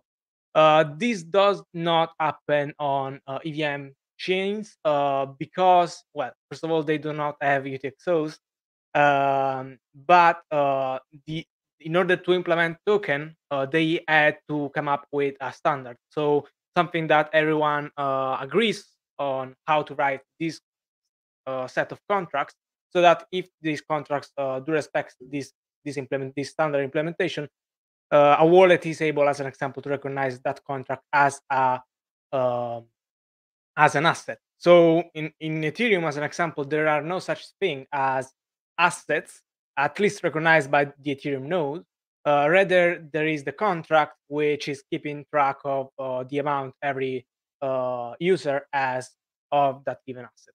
So this is the essential difference between Cardano tokens and Ethereum tokens. Because they have a contract, they also can, when a transfer happens, can add some additional code. So a transfer is essentially remove the token that are being transferred from the sender account and add the token to the receiver account. So it's really simple. But since it is done in a contract, then you can add additional constraints to the transfer. So you have effectively programmability over transfers. And this is something that we instead do not have on Cardano because there is no contract. The tokens are essentially on your UTXO, and that is why Cardano tokens are called native. So now that we know the difference, we know also that Ethereum tokens are essentially just a standard. And if we want, we can have a standard here on Cardano too. So if we want to have Ethereum token as they are implemented on Ethereum, we just have to come up with a standard and accept it and write contracts that are do respect this kind of standard. So there would essentially, at least from the user perspective, not be any difference with Ethereum tokens. Or if you ever have used Ethereum, you know that in order for your wallet to keep track of your assets, you need to specify the address of the contract. This does not happen, of course, in Cardano because of how it works. And if we implement ERC20 tokens also in Cardano, we would have to do the same thing. The user would have to specify the address of the contract so that the wallet will be able to track the amount the user will have. Now, there are some key differences also in matter of security. In Ethereum, the first the ERC20 standard includes something like transfer from and approve, which have an historically have been the cause of lots of drain transactions. So when coming up with the standard, there was also a lot of conversation with other notable developers of Cardano. So one of the main differences that there will be with ERC20 token on Cardano and other ERC20 is that there will not be something like a transfer from or an approve, so that users that want to transfer tokens always have to sign the transaction. So we are somewhat strict, a bit more strict on that requirement, but is in line with the way native assets work, as an example. So the core of the proposal is essentially this: taking the ERC20 standard on other chains, and since we have smart contracts that are able to do anything that is possible on another chain, also on Cardano, just replicate that standard, of course, with some changes where appropriate. If there are any questions, I'm happy to answer them. I want to be precise. As you mentioned, I want to be precise. The standard is not just specifically to bring over USDC. Is rather to be able to have an option of having programmability over transfer, so to emulate what is possible on other chains. That should be it. I hope it was clear. Thank you for that, Michele and Matteo. I am by no means a developer. I know that there's much brighter minds here that can kind of maybe give you more specific questions about how the smart contracts will work themselves. I guess my question would be much more general. When can the community get their hands on something like this, and what else is left before you guys can actually ship this out for everybody to take a look at? So there is already Well, there is already a proof of concept smart contract. Some time ago, I did some tweets showing transaction happening on Cardano following the standard proposed. That was both on preview, but I did it also on pre-prod, so it should work without any problem. Also, mainnet, since pre-prod is essentially mainnet, just testnet. But yes, the standard and the ability to do it is already here. We do not need to change the ledger. We do not change we do not need hard forks. It was possible, to be honest, since Basil. So regarding that, the possibility of when is technically feasible, it is already feasible. If Matteo wants to add anything. Yeah, just to add, we basically the improvement proposal is already here. It's being discussed and it's being brought forward. And at the same time, we are building a demo for the average user to actually use it and play around to see these actual movement of tokens in the ERC20 standard. And they will be probably out by the end of this week. And we'll try to publish also source code and all this stuff to try yourself also on your own next week. Thank you. Before we turn it over to any questions here on the panel, there is one that's coming in from Roki. So he asked, does this feature take advantage of the new smart contract bridge feature? I think that was a Milkamada development. I'm not sure if you guys can answer that. No, everything is native to Cardano smart contract, so it doesn't rely on bridges or any, Solidity contract. It is just written. Well, in this case, the contract was written in PluTS, which is in TypeScript, but anything that compiles down to UPLC can be used. So it does not rely on that kind of technology. Thank you both, gentlemen, again. Any questions maybe from some of the more technical minds here about the smart contract and maybe expectations or how it operates? Go ahead, Trim. Yeah, I don't want to take up the whole space with technical discussions, but I'm just curious about how many user balance pairs you can support in something like that, because there's obviously a size limit to the metadata and everything. So yes, are you running into problems there, or are you sort of running a binary tree or something to sort of scale that?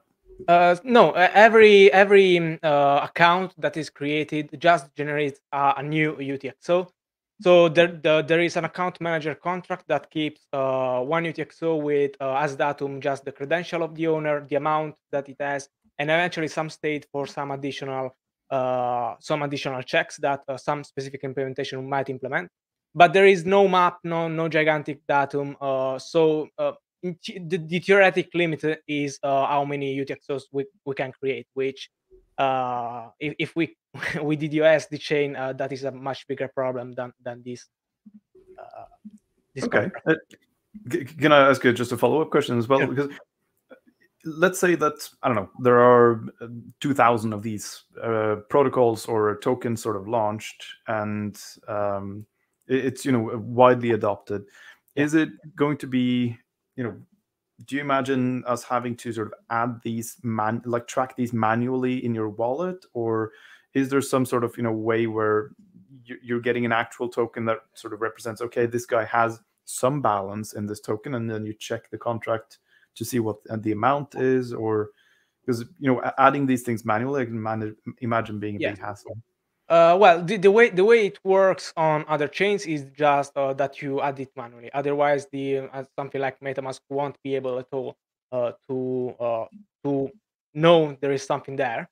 However, we can come up with a standard on top of the standard, which requires when creating an account to send some kind of NFT that says, okay, look, this wallet has some address there. So it is possible, it is feasible. I don't see any complication with that. So if we want to, we can have it for this standard as it is for now. It doesn't require it, but we can have it. Thank you for the solid questions. Over to Matt Ploman, and then we're going to jump into the last segment for today's live stream, which is surrounding bridge phobia. Everybody who's scared about bridging assets, whether it's stable coins or just regular tokens. But over to you, Matt, first. Is there a need to update the DeFi ecosystem to accommodate this kind of a token standard? No, because, well, this standard as it is designed allows for other contracts. Well, as I said, this kind of implementation is already possible with the Vasil fork, so technically it's already feasible. And as it is designed, it allows also for other contracts in the same transaction, and it even allows for contracts to hold these kind of tokens. So there will not be a need to redesign contracts. The maybe only need would be to write some contract that is aware of this other transaction, this other contract in the same transaction. But and anything that is already here, it doesn't need to be changed as long as it is okay to having this other contract in the same transaction. It basically adds another layer of complexity in general for DeFi protocols to manage this. But if they follow the standard, it shouldn't be too complex to add it. And of course, this is the best solution we have to add programmability to tokens on Cardano for now, without changing the architecture.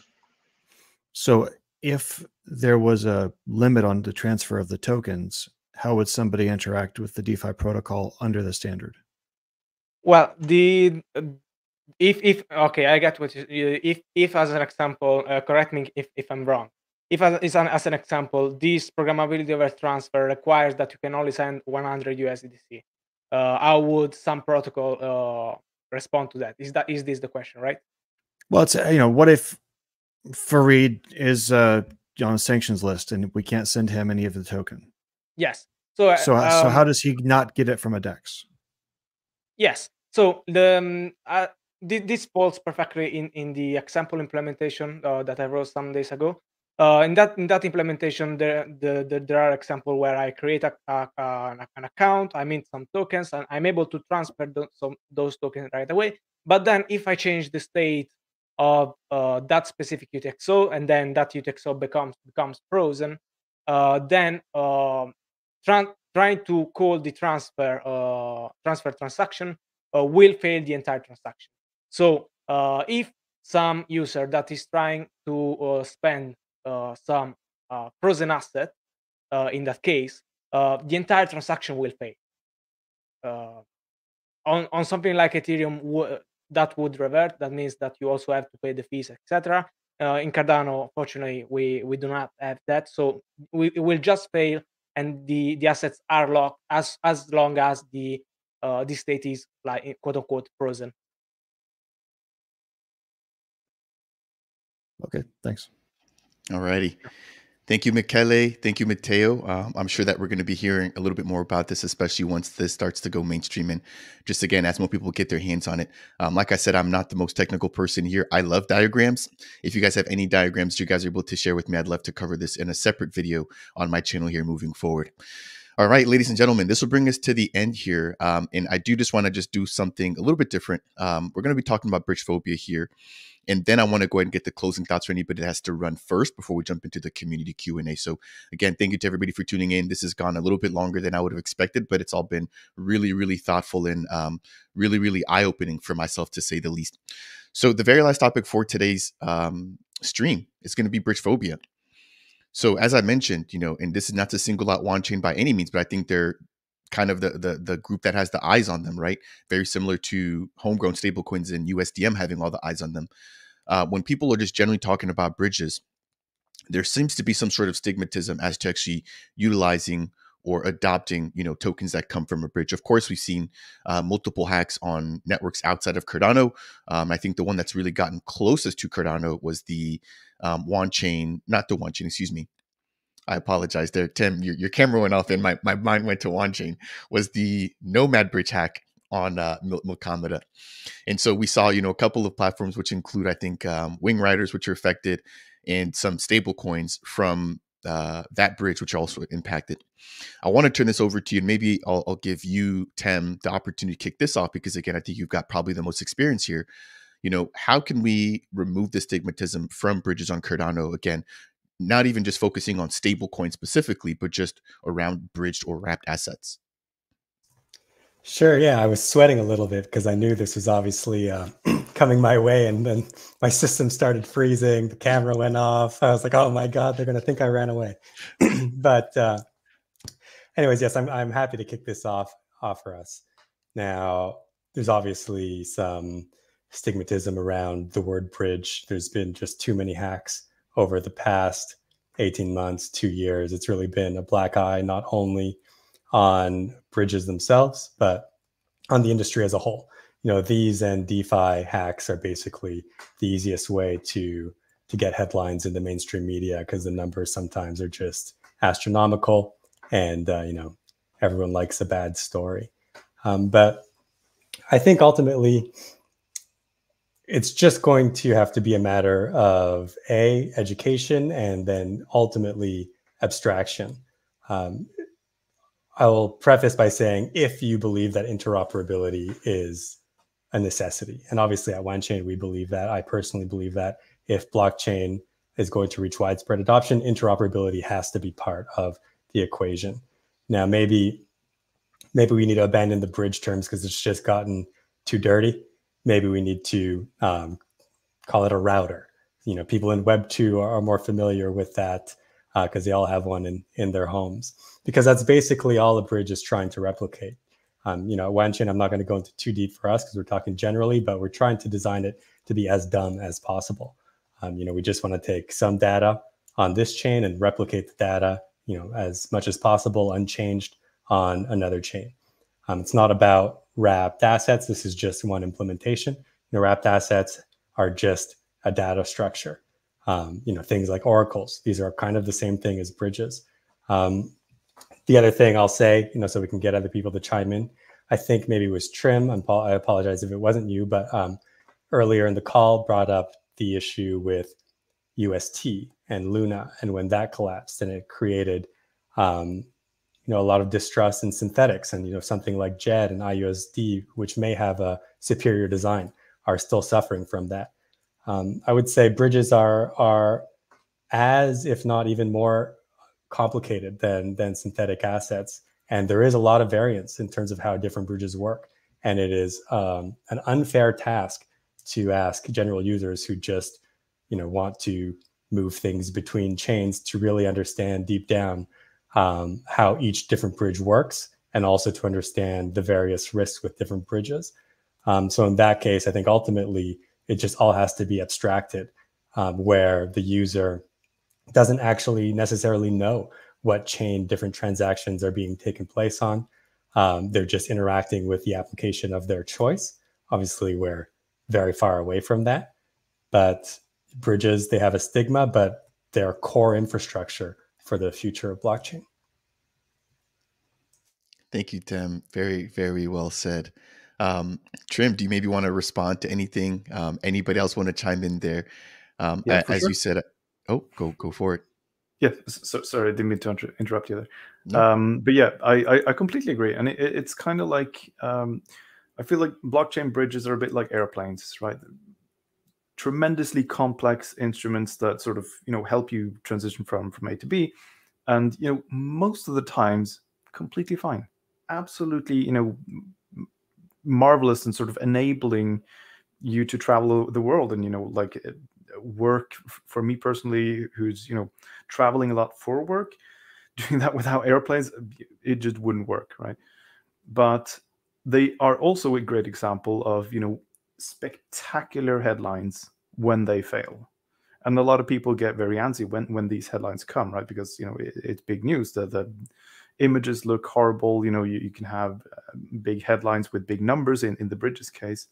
So it is very important to keep in mind that, these things are most of the time, completely fine.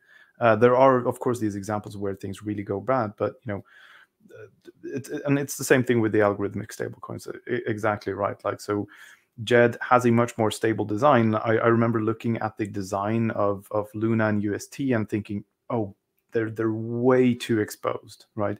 This design is not gonna work. And, lo and behold, it didn't. And at the same time, I was reading the white paper for JED, and I was like, this makes a lot more sense because you have this sort of volatility absorbing layer in between, which, you kind of have to have if you want to try and do this thing, right?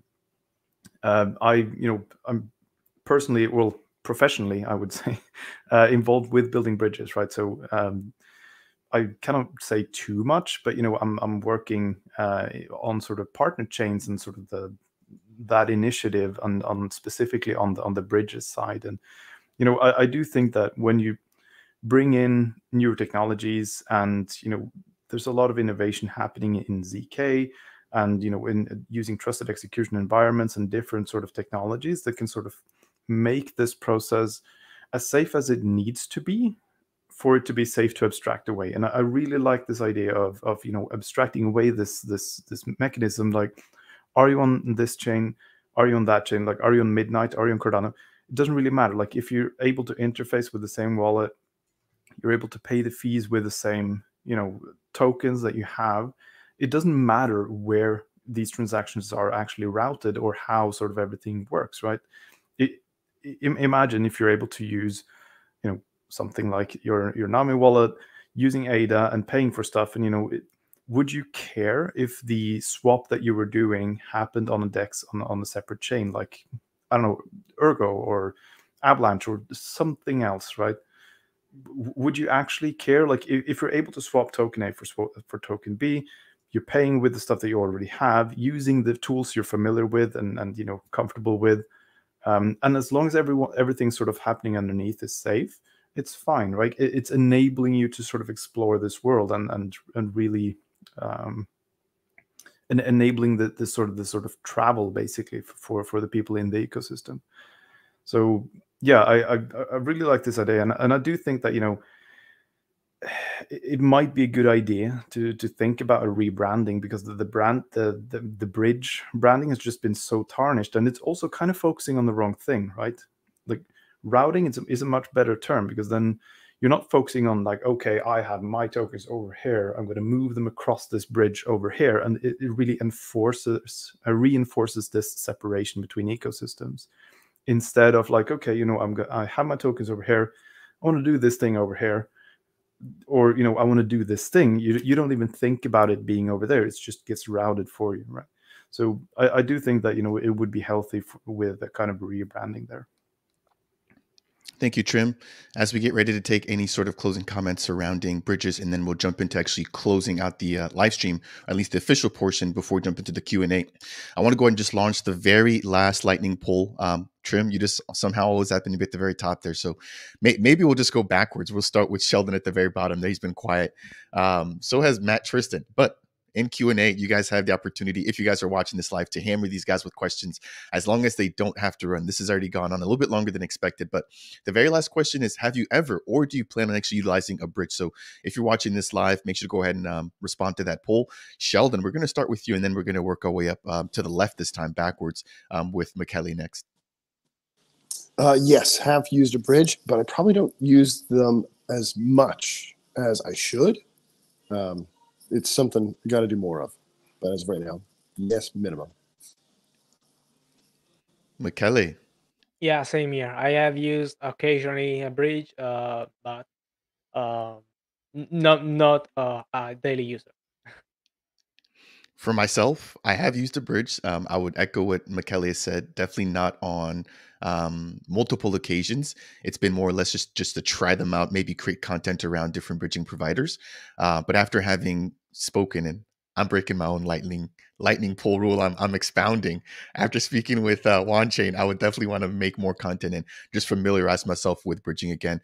I think it starts with us here, right? If we want to remove the stigmatism, I can't just tell people, go use a bridge. I need to go use a bridge. So over to you, Josh.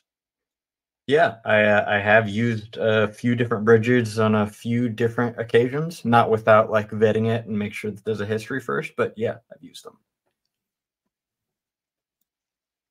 Yes, I have used them in several different blockchains, and particularly with one chain, with different clients and also internal projects as well.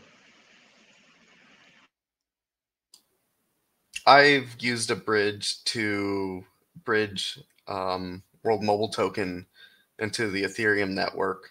So that's an example where I've used a bridge, yes. I own a couple thousand MAD USDC, but other than that, I've never actually used the bridge to get the native asset across. No. Is that worth anything anymore? I'm just going to hold on to it and wait for the class action lawsuit against Wanchain Corp or whatever. Fair enough. Fair enough. Robert, over to you. Yeah, I've used bridges a lot over the years. I mean, yeah, working with Mint, I would hope that you use bridges. If you wouldn't, that'd be a red flag. Tim, over to you. Same thing. Yes. Yeah. I mean, you work for one of the biggest bridge providers, so pretty cut and dry there. And then Trim, you work for IOG. I can take a guess as to what your answer is. Yeah, I've used a couple of bridges and I've designed a couple of bridges at this point. Awesome. Yeah, taking a look at the response coming in from the community. I mean, 64% says yes. That's actually a little bit higher than what my comments would reflect, because every comment that I receive is like, I'm good, I've been burnt, I don't want to utilize a bridge, etc. So we have 100 concurrent viewers right now tuning in. I hope you guys have found some sort of value from this awesome panel here. Shout out to everybody who's tuned in. I mean, such a huge representation of the Cardano community. At this point, I want to turn it over just for a quick round of closing comments from everybody here, and then we're going to jump into the community Q&A. Once we get closing comments, guys, you guys are more than welcome to drop if you have to. I know this is a weekend. You guys have your families and other things to tend to. But if you guys do want to listen to the community and just kind of answer some of the questions, I'm sure that they would also appreciate it. So, Michele, I did see a couple of questions I think that were aimed at you. I'll try to see if I can find them. I've definitely seen a ton coming in from Matt Ploman, so I think you'll probably want to stick around and answer some of those questions. And then I've also seen a few as well surrounding bridges. So maybe, Tim, if you got a little bit of time to spare, that would be appreciated. This time, maybe we'll start from the top. Trim. We'll try to keep these to about 2 or so minutes. Any closing thoughts just surrounding the state of Cardano, the state of stablecoins? What do you want to share here with the community? Yeah, I think we still need fiat-backed stablecoins for sure. I think the home-cooked versions that are coming are going to be absolutely fantastic. I'm familiar. I know the team that's making Mehan. I know the Oracle team that that they're using, Charlie 3. I sort of, it's a small ecosystem. I know most of these guys, and I really trust them. I've seen. It's not just that I trust them personally, but I've seen the designs, I've seen the tech they're using, and it's hard for even the teams making these things to try and mess things up if they tried to, right? So it's really high assurance stuff we're making, even though it's it doesn't have the biggest liquidity in the world, but it will come over time, I'm sure. This whole USDC thing, I do think we need to verify, is it actually going to bring in liquidity or not? I don't know, maybe. I would like to see some numbers run on that before, you know, we go and spend $10 million of you know, selling pressure on ADA to bring them in and sort of agree to all of these terms. But otherwise, you know, I'm really optimistic about the state that we're in.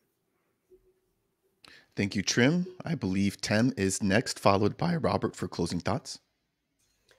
Sure, I'll just start by thanking the rest of the panelists. This was a great talk and I enjoyed myself. I guess a parting thought would just be to reiterate a bit of what we said in passing whenever we switch topics here, is that we're not in a either or type of situation. You know, when you're thinking about USDC, it's not USDC versus something homegrown like USDM versus bridges versus synthetics. Obviously, if we're talking about an expenditure, you need to, you know, weigh the ROI on that. But if we're fast forwarding and looking at what's the best case scenario for the Cardano ecosystem, it's multiple options, multiple versions of each type of option, and a really vibrant ecosystem. So, you know, whether you have a favorite one or a favorite option, to me, that's almost the wrong way of looking at it. You know, you want the best version of each type that you can get. Thank you, Tem. Over to you, Robert, for closing thoughts. Yeah, I think this has been like a really great discussion today. I think Matt Plumman made a really good point earlier on, is that the reason that we specifically are here, why I'm here, is like, I want to bring options to Cardano. Like, I am Cardano native, and it's not that, you know, we have this idea and I'm looking for a blockchain. It's that we have this blockchain that's brilliant, has a lot of features that we desire, and now we have to figure out how do we use these tools so that we can get the most out of it. And it comes up with a lot of challenges. Like, Cardano is built different, and that's why it takes longer for us to do development. It's not a quick thing. So all these stablecoins have taken time to come on board. So we launched MyUSD. You know, Jed has launched, IUSD has launched, Mehen is about to launch. These have taken time, and it's going to continue to take time.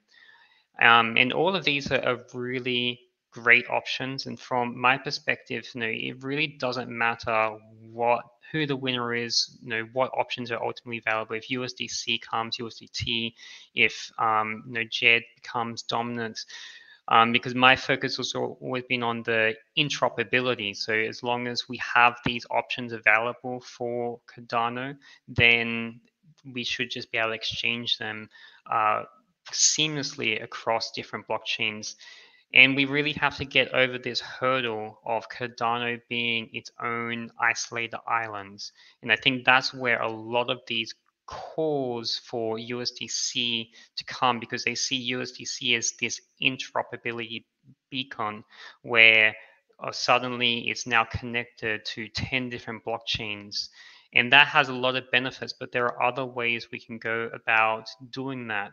So it's a matter of, you know, do we have these centralized bridges such as Circle, or do we focus on the decentralized versions such as WANchain, or, you know, the alternative versions that we're building here at Mint? Ultimately, all these options are good. It's like the more competition there is, the better it is for the users. Like, we want Cardano to succeed in the end. Well said. Matt Plowman, your turn.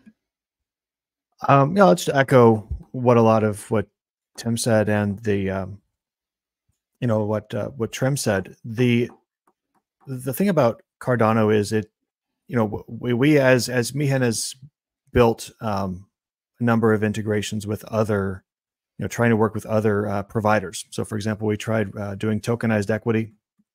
We tried raising capital and having them tokenize it for Cardano. And all of the providers that we spoke with were, you know, unwilling, even though they tokenized equity on Ethereum, they were unwilling to modify core systems to accommodate Cardano, one project, one small customer on a blockchain that's, you know, that's kind of on its own, in its own architecture. So the lift of changing the existing systems to accommodate Cardano probably speak a lot to why some of these other ecosystems, core providers aren't launching their products on Cardano. Now, I think that just ends up, forcing the community to come up with its own creative solutions. I don't think that JED would have been created from any other community. I don't think that that sort of, kind of alpha token, beta token, stable token, volatile token pair model, would have been tried in other ecosystems. So it's very nice that Cardano has this sort of forcing mechanism to get it to bring its own solutions to bear. And I hope that we can make a difference in that with the USDM project. And I hope that as we go forward, we can make a better product that will outcompete with any big player that should come on, simply because we have the better tech and we have the better reserves verification mechanism and we have the better community support. So that's really kind of the hope for USDM. And to the extent that USDC might bring new users, might introduce new people to Cardano, that's great. I think that in any case, we'd have a lot more availability, a lot more options, a lot more, diversity of stablecoin options on Cardano to meet all people's needs. Yeah, as we saw with that poll earlier, I don't think there's any second guessing whether or not, the community wants to see homegrown stablecoins come to fruition. So yeah, we definitely wish you the best in the entire Mehen team. I believe it is Josh LGC that was next. My order got a little messed up here. So Josh, hopefully I'm not throwing you on the spot, but we'll go ahead and have you next, followed by Mateo, then Matt Tristan. Yeah, I'll round us out just very generally speaking from my perspective. I've got an opinion on things. There are ways that I think some things are better than other things, but ultimately what I'm here for is the decentralized systems that we're building, and that means that everybody gets a voice, everybody gets a say. So by virtue of you listening to conversations like this and by participating in these different things, that's really what I'm here for. However the cards land, however people vote, whatever the voice comes out to be, I'm here to support the right for that, and in that process also voice my opinions as well. So that's what I would encourage you to do. Like whatever, if you land one way, consider another side, vote based on your philosophy, maintain the integrity of your ideology. That's the most important thing when it comes to conversations like this. So that's what I would ask you to do.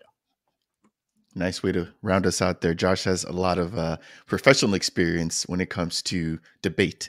And so not surprised how he's able to kind of put those words together. And if you guys aren't aware, he's also a fellow content creator here operating Late Game Crypto. Make sure to go ahead and follow him on YouTube. He and I stream pretty often here. So if you guys are tuning in here for the first time, you might not recognize him, but definitely make sure to go ahead and give him a look on YouTube as well. Mateo from Fluid Tokens, over to you. Right. So just to wrap it up, I'm very optimistic about the Cardano space in general, and because as we saw today, we have many smart minds that are working on the problems, and there is a very good constructive discussion on all the issues that we may face, right? And regarding USDC, I also would love to see some estimates, some numbers, and also from my side, I see clients that still request it. So I'm sure that the estimates would go in that direction to have it at least. I want options, and everybody I think wants options in Cardano. And lastly, regarding the bridges, stablecoins was the topic of today, but let's remember that bridges are super important also for all the other types of tokens that can be bridged.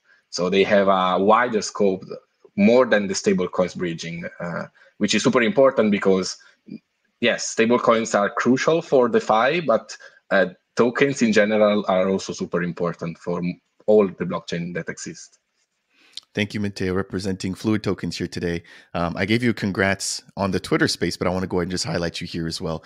Mateo, the Fluid Tokens team raised over $4 million in less than 18 hours, and I think one of the fastest selling LBEs done on MintSwap ever. So congrats to you and the Fluid Tokens team. We're all looking forward to your contributions to the Cardano ecosystem. Yeah, it was a huge feat. It was a huge feat. Thank you, guys. Thank you for the team. You're welcome. You're welcome. All right, Matt Tristan, over to you. Yeah, I think to kind of conclude my thoughts, I think, there's definitely room for more than one stablecoin on Cardano, more than one different kinds of stablecoin. I personally, I use IUSD a lot. I think it's a really cool stablecoin if you know how the protocol works, and it's also a very cool trading tool as well. I'm really excited to get Mihan launched and have a proper fiat-backed stablecoin on Cardano, and I think it's going to be interesting to see how everything plays out in the future. But as an avid DeFi user, I'm excited for it. Josh agrees with you there. We're gonna have to get everybody some 10 out of 10 signs for the next stream. Thank you there, Matt. Again, I know you've been working very closely with obviously this other Matt, and then there's a third Matt with the Sunday Swap team to make sure that Mehen's vision comes to fruition. So we thank you all for your hard work and wish you all the best. Michele from Harmonic Labs, any closing thoughts? Yeah, at this point, I don't think there is much more that I can add.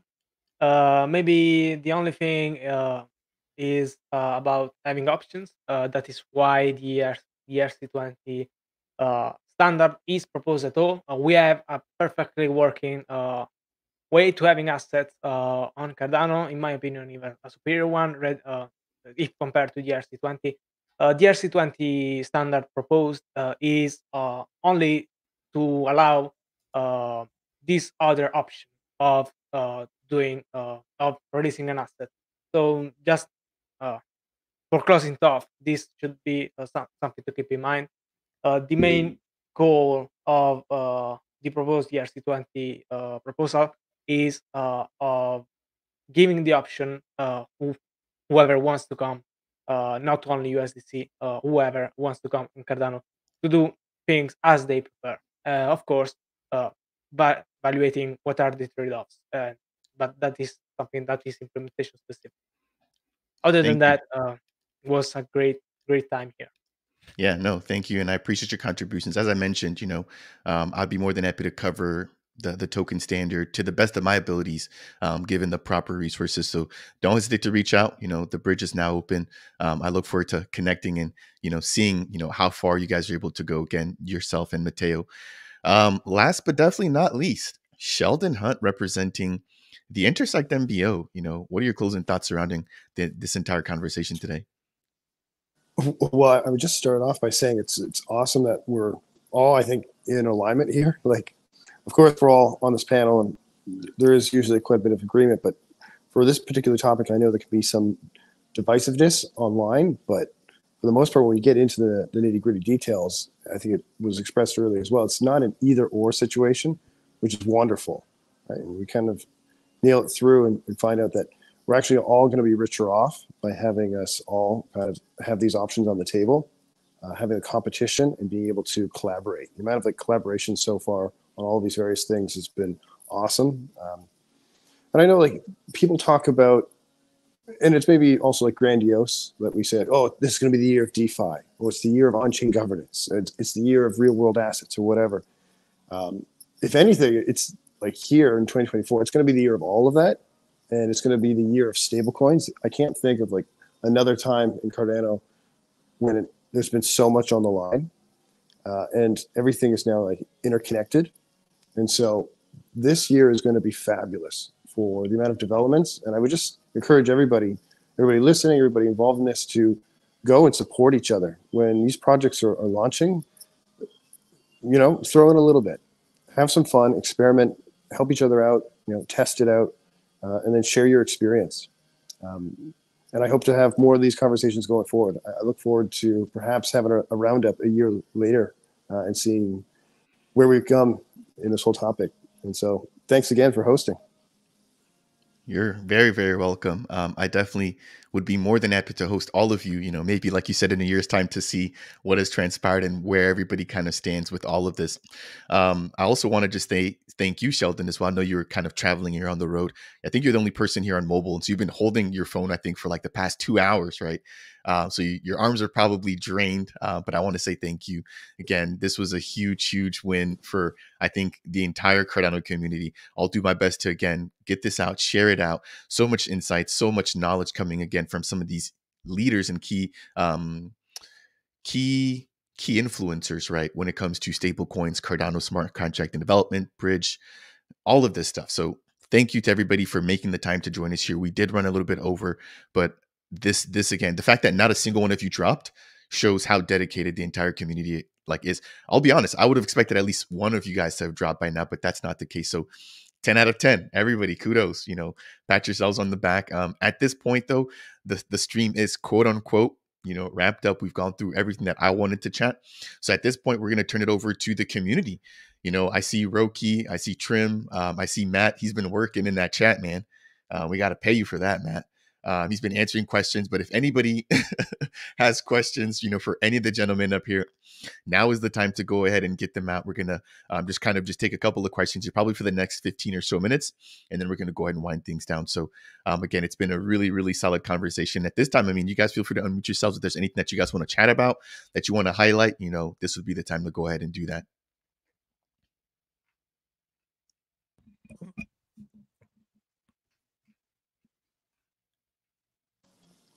Well, maybe I'll jump in just to say I gotta go. My hands are so tired. You're good. Thank you. Thank you, Sheldon. But it has Take been care. wonderful. You guys are awesome. Looking forward to more conversations like this in the future, and keep up all the awesome work. You guys are the best. Sheldon, I jumped into the Intersect Discord to ask you about the stablecoin working group. Meehan was one of the founding members of Intersect, so we're interested in being involved with those conversations. Definitely. Absolutely. It wouldn't be the same without you. Need it. So yeah. On Monday, let's set up a call, all of us. But yeah, you guys take care. Yep. Enjoy the rest of your weekend, and we'll talk soon. Take care. Bye. We got Makami. Anybody going to watch Royal Rumble tonight? I don't know, man. Trim, go ahead, man. Unmute yourself. Yeah, no, I was just about to say, if we're done with, you know, the serious part, I just want to highlight one thing, that we do have a pretty good stablecoin already on Cardano. It's backed by exactly what it claims to be backed by, and you know, it's pegged to 0. I'm like, what? There's no way. I should have known. Hosky plug. You know, we did say no shilling, but it's not my project, so you know, it's fair enough. Fair enough. Yes, and Hosky is now live on multiple chains, since you can bridge it with one chain. Really? I didn't realize that was a thing. Baller. Yeah, it's spreading. It's you know, there's no containing Hosky. That's right. That's right. Spreading the poo everywhere, man. We have a serious question coming in though from Ben. So Ben's asking, are any of you thinking about a Euro stablecoin? So maybe, you know, Matt or Tem, if you guys have dealt with like bridging some sort of Euro-backed stablecoin. So to go ahead and answer this question, yeah, the protocol was designed generically enough that we could have any stablecoin that we can you know, issue in a way that's compliant, and all we need to integrate it is just an oracle from a reserve to that stablecoin. So it's possible, but right now we're focusing on USDM and getting USDM launched.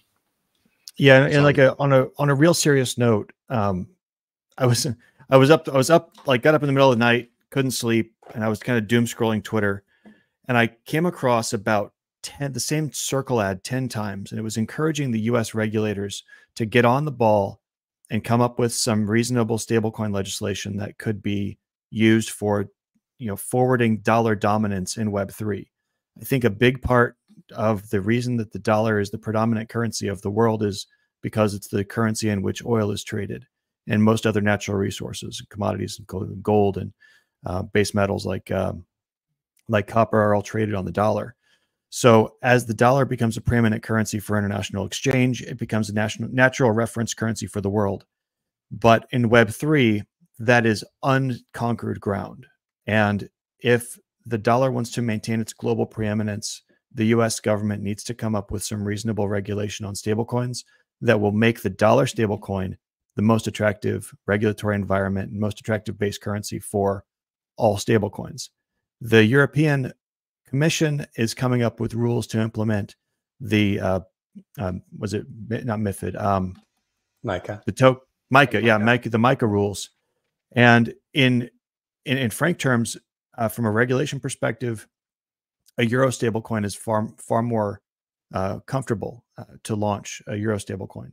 So if we had European presence, if we had the ability to get licensed in a European jurisdiction, that would be the easier path to follow. And I think that the U.S. risks losing the ground in this area to Europe or to potentially other countries that have better adoption of their base currency in Web3. So it's a serious question. Part of our Catalyst proposal was that we promised to open source the token design, open source the smart contracts that control the minting and the burning, and the Oracle reporting the reserve balance. And so that's like Matt said, that could be used for a euro-based stablecoin or any other stablecoin that references an off-chain pool of assets. Be it gold, be it dollars, euros, yuan, yen, whatever.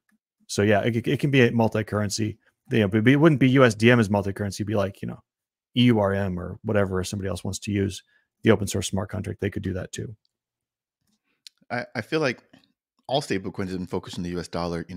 Could there be some market share to be had by launching some sort of other fiat-based stablecoin where there's less regulatory hurdles, which it sounds like with the euro, that could actually be an opportunity. So interesting perspective from you there on that, Matt. Go ahead, Tim.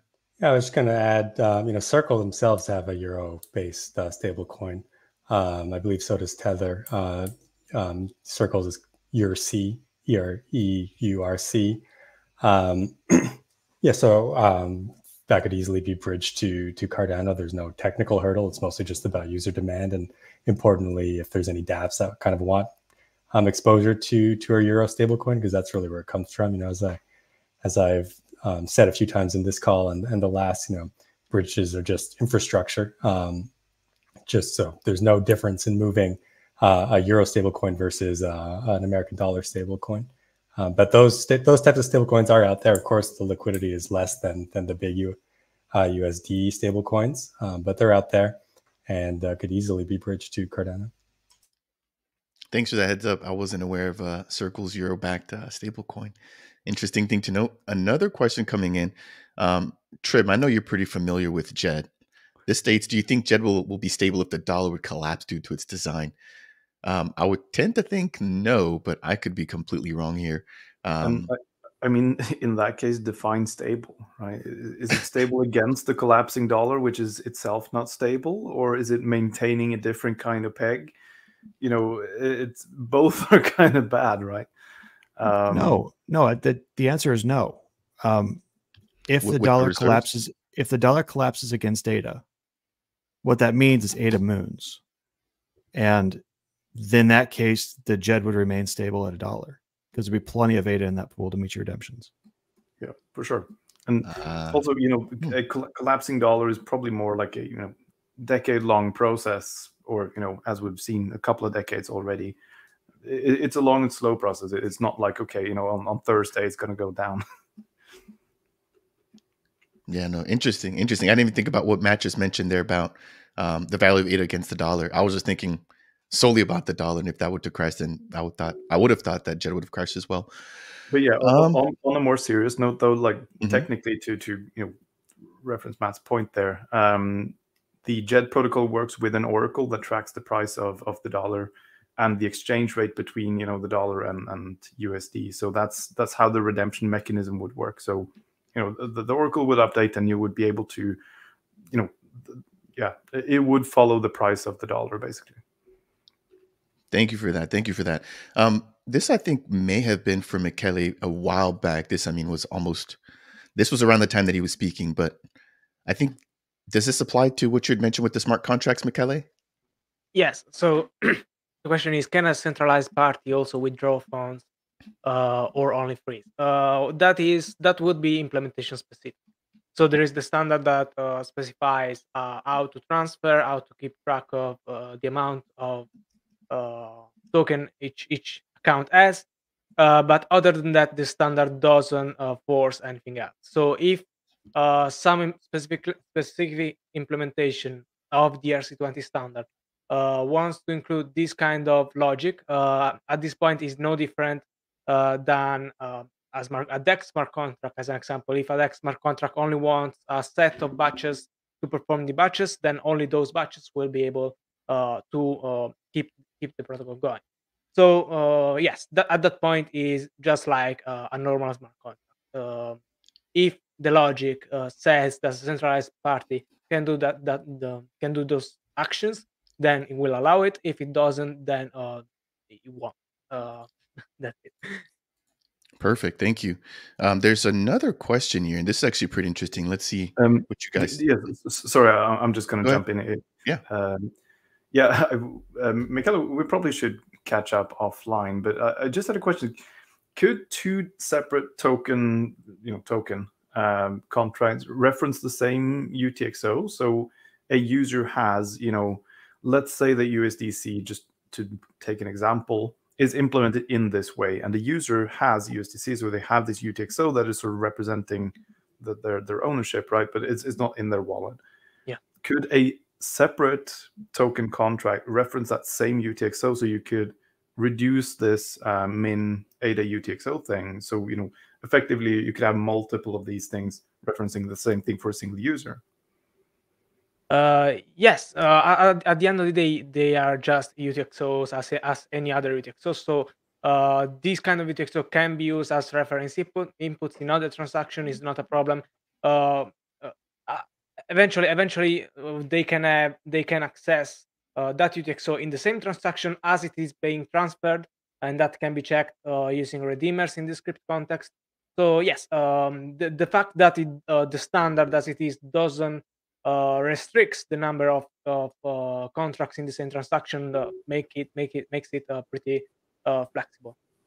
That's pretty interesting, because then say a couple of tokens come together to collaborate, or we even establish a standard or something for how to do this thing, then you could do airdrops more easily, because you circumvent this min ADA UTXO, that is kind of preventing this in a way for some users. So the users who would be open for that would basically get one of these tokens, and then you could leverage the same UTXO and just have more tokens that can then airdrop to this wallet, basically. Yes. I'm not sure I understood the question at this point. No, that's fine. Actually, let's catch up offline. Okay, I think that sure. would be fun. Yeah, so we can explain better. That makes sense. Yeah, no, thank you. If the community doesn't have any fresh questions coming in, I think we'll probably just take one or two from about 10 to 15 minutes ago, and then we'll go ahead and let everybody go to enjoy the rest of their day. Let's see here. So I think it's Julie. This is the person that asked about the depegging of JET earlier. Is there already thoughts of making a JET-like stablecoin not pegged to USD or the euro, but more stable than the average of some basket of tokens? Yeah, Robert, I think you're making, or like you guys have a stablecoin backed by stablecoins, right? Yeah, I mean, this is exactly what the grand vision is, right? So, phase one is just a stablecoin backed by other stablecoins. But long term, we have a synthetic asset that's backed by a basket of commodities. And this allows us to move beyond the dollar, move beyond the euro. So, next stage is just going to have a basket of fiat currency. So we have the euro, we have the yen, we have the dollar, and now you have this kind of average stable coin. Then you get away from a centralized point of failure. So if any one of those currencies collapses, then you still have some amount of stability. So that's like definitely the direction that we want to head towards longer term. And it's quite interesting. What are the technological capabilities we have available? Like, do we use JED mechanism? Indigo has a mechanism. Butane is implementing some mechanisms. Beyond Cardano, there's some also interesting algorithms as well. So this is definitely feasible, because we will be launching a euro stablecoin. Like, we have the dollar stablecoin already. We have the technology available to make the euro stablecoin. If we have these two baskets available, we can combine the baskets and kind of average it out. It all just depends on user demand. So when we think of composable DeFi, it's just we're building out these tools, and then we'll see what actual users in the real world want to use. If they want to use these baskets of assets, it absolutely will be possible. Yeah, that's a really interesting concept. I wonder, Robert, has this been done on any other network before? Because again, I feel like it's a really solid idea, right? You guys are basically taking an aggregation of all the stable coins and building a stable coin backed off of that. It has, but it's failed. So this is a problem in general with synthetic assets. Like basically what I was alluding to at the very beginning is that we have done all these ideas before, but almost always they lead to failure. It's the same with the bridges, right? It's, why do people not like bridges? Because all the bridges up until now have failed us, and eventually we're going to get a good bridge. That could be WenChain, it could be Rosen Bridge. We're going to figure out, what's going to last the test of time. The same as with synthetic assets. So there have been some other projects on other blockchains that have done like indexes. So many years ago, maybe 8 years ago, I was working on bringing an index to the Ethereum blockchain.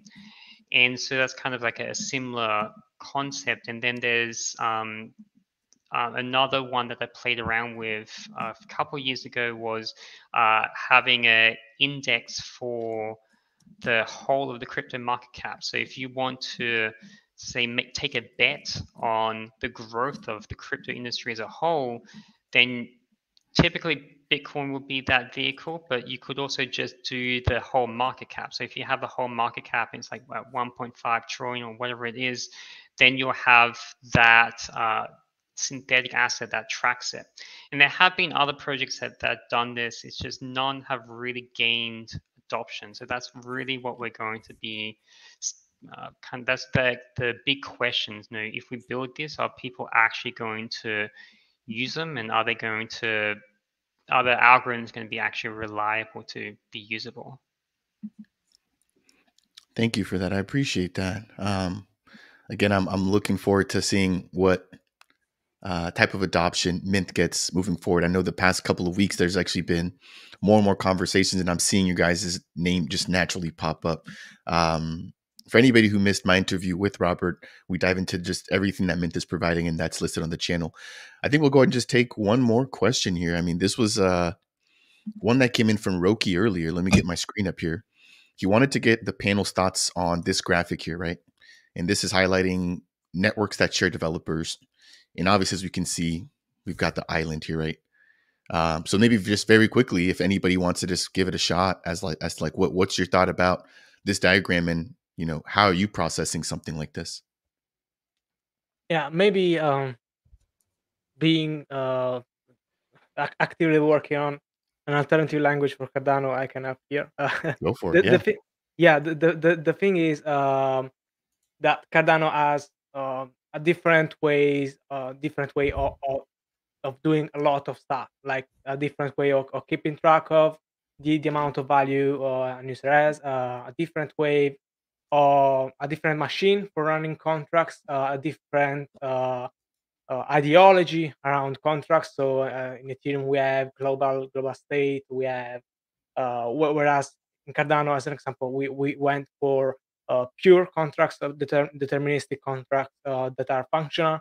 So there are lots of difference. So that graph was about developers that are working on different blockchains, and I can see in this graph Ethereum is pretty central, and then the main connection it has is are with EVM like, or still contracts that are really similar to the way Ethereum contracts works. So that kind of makes sense. There is this gap.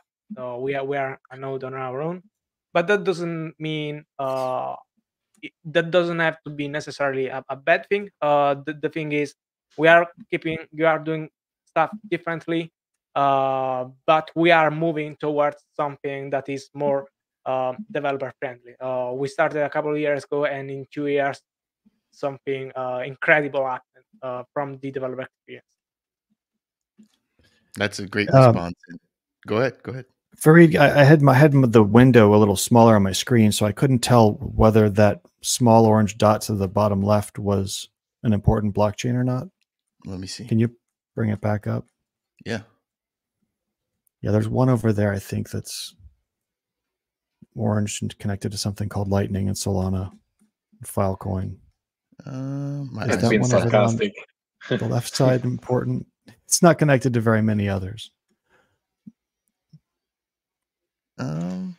Let me know if you guys are able to see it. Yeah, the dark orange one. Oh, this one? Original color. Yeah. My bad, man. I was like the last person to catch on. Okay. You know, gotcha. I think that the skills that are required to develop on Cardano are unique to Cardano and a few other things. I know that a lot of the banking people that I speak with are pleased with the choice of Haskell. They like the functional programming language. They like the really pure execution of everything. I think that we are still early. We're still way early.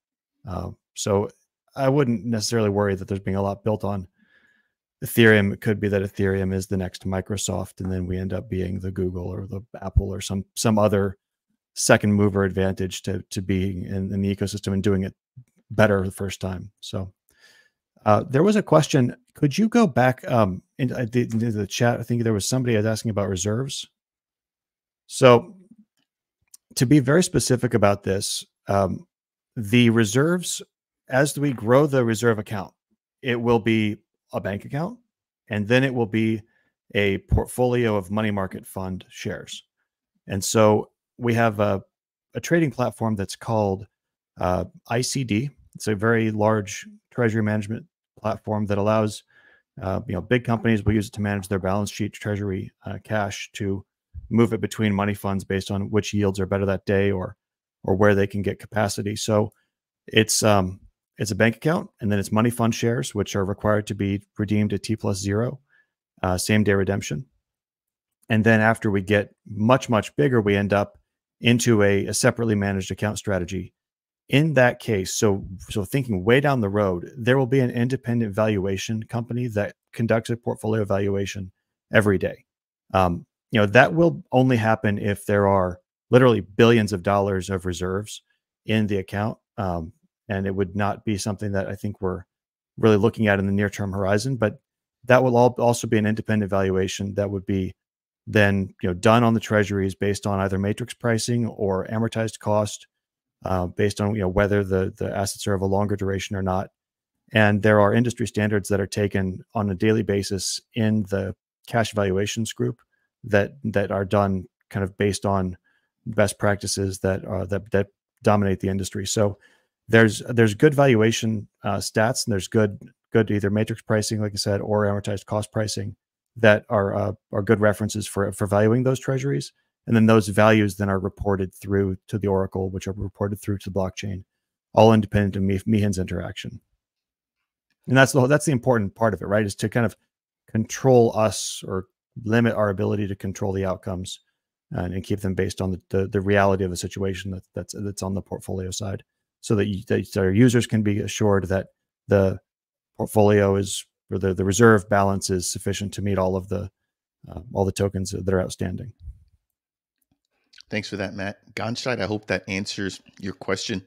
I know we've been going, for quite a bit now. We've been doing Q&A for a little bit. And again, you guys have really stood throughout this entire thing. So I just want to say thank you and go ahead and just kind of wind things down.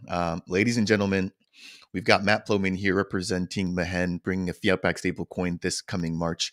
If you guys want to find out more about them, please check out my videos. You can reach out to Matt and the entire team. They're very active on Twitter. They're also available on Discord.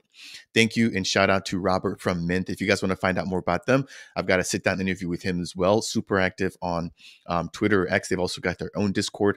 You can find the links to all of their socials in the links of my videos. Temujin representing WanChain. Shout out to yourself. We had a lot of the Web3 zombies in the chat today, a lot of the WanChain fanatics showing up, right? So that was really good to see that. Like, that community travels, man. Like when I post content about OneChain, they're all in there. Thank you to you. I sat down with you two not too long ago to talk about OneChain and what you guys have done for the stablecoin ecosystem here on Cardano. We've got Josh from Late Game Crypto, fellow content creator. This is not at the norm for us. We don't typically go this long, but I thank you very much for sticking by and contributing to this conversation as well. Trim, usually it's just me, you, and Josh, but now that you're busy, I don't have access to you like I used to. But just today was a really good chat. Thank you for, taking the time to prepare and provide so much insight surrounding some of these homegrown stable coins like you are able to. So I look forward to having you on the channel in the future once you are able to divulge some information surrounding what you're building there with the IOG team on Bridges. Mateo, I gave you congrats earlier, thank you. I know you guys have Aquarium and all these big things coming out from Fluid Tokens. You guys started off as just lending and borrowing for NFTs, and you guys have, grown to something that is bigger than that, so again, congrats to you. Thank you for jumping on, and looking forward to what you and Michele are working to build. We got Plutus Plumbus, man, Meld OG, you and I, we got to catch up. It's been a long time. I want to say thank you. I know you've been working around the clock to make things happen for Mehen. I've got no worries that you guys will be able to do that. Again, thank you for your contributions here. Thank you for your contributions to Cardano. And I hope to see you at future events. I'll leave it at that. Because by then, if you guys have launched Mehen, your presence will be a lot different than it's been at some of the prior events. Thank you, Matt. Michele, thank you. Wishing you the best with your smart contracts. Again, if there's anything I can do to help spread the word, man, please let me know. And for the viewers, if you guys have made it through this entire chat, I mean, I can't thank you all enough. We still have Dennis in the house. We've got Web3 Zombies in the house. We've got Cloud Macro supporting OneChain in the house. Kappa in the house. Everybody's still here. Curly, thank you all. Roki, thank you. I know you were here since minute number 1. You've been asking for this chat, and I'm glad they were able to make it happen. Hopefully on the next one, we can actually get you up here. Roki's been a huge contributor here. We got Vidi, huge supporter as well. I'm more than happy to bring this entire crew back as long as they're available. That's the biggest thing. I'm available on the weekends. I don't have kids, wife, and all that extra stuff, but I know that all these wonderful guests here do, so I want to be considerate of that. That will do it here. I wish you all a wonderful weekend. This has been a blast for me. Again, thank you all. For the viewers, please smash that thumbs up. If it's your first time stopping by Dapp Central, you want more content like this, consider subscribing. And last but not least, if you have any questions for anybody here that you guys see on top, go ahead and leave a comment down below. That said, and as always, we'll see you guys in the next video. Cheers, everybody.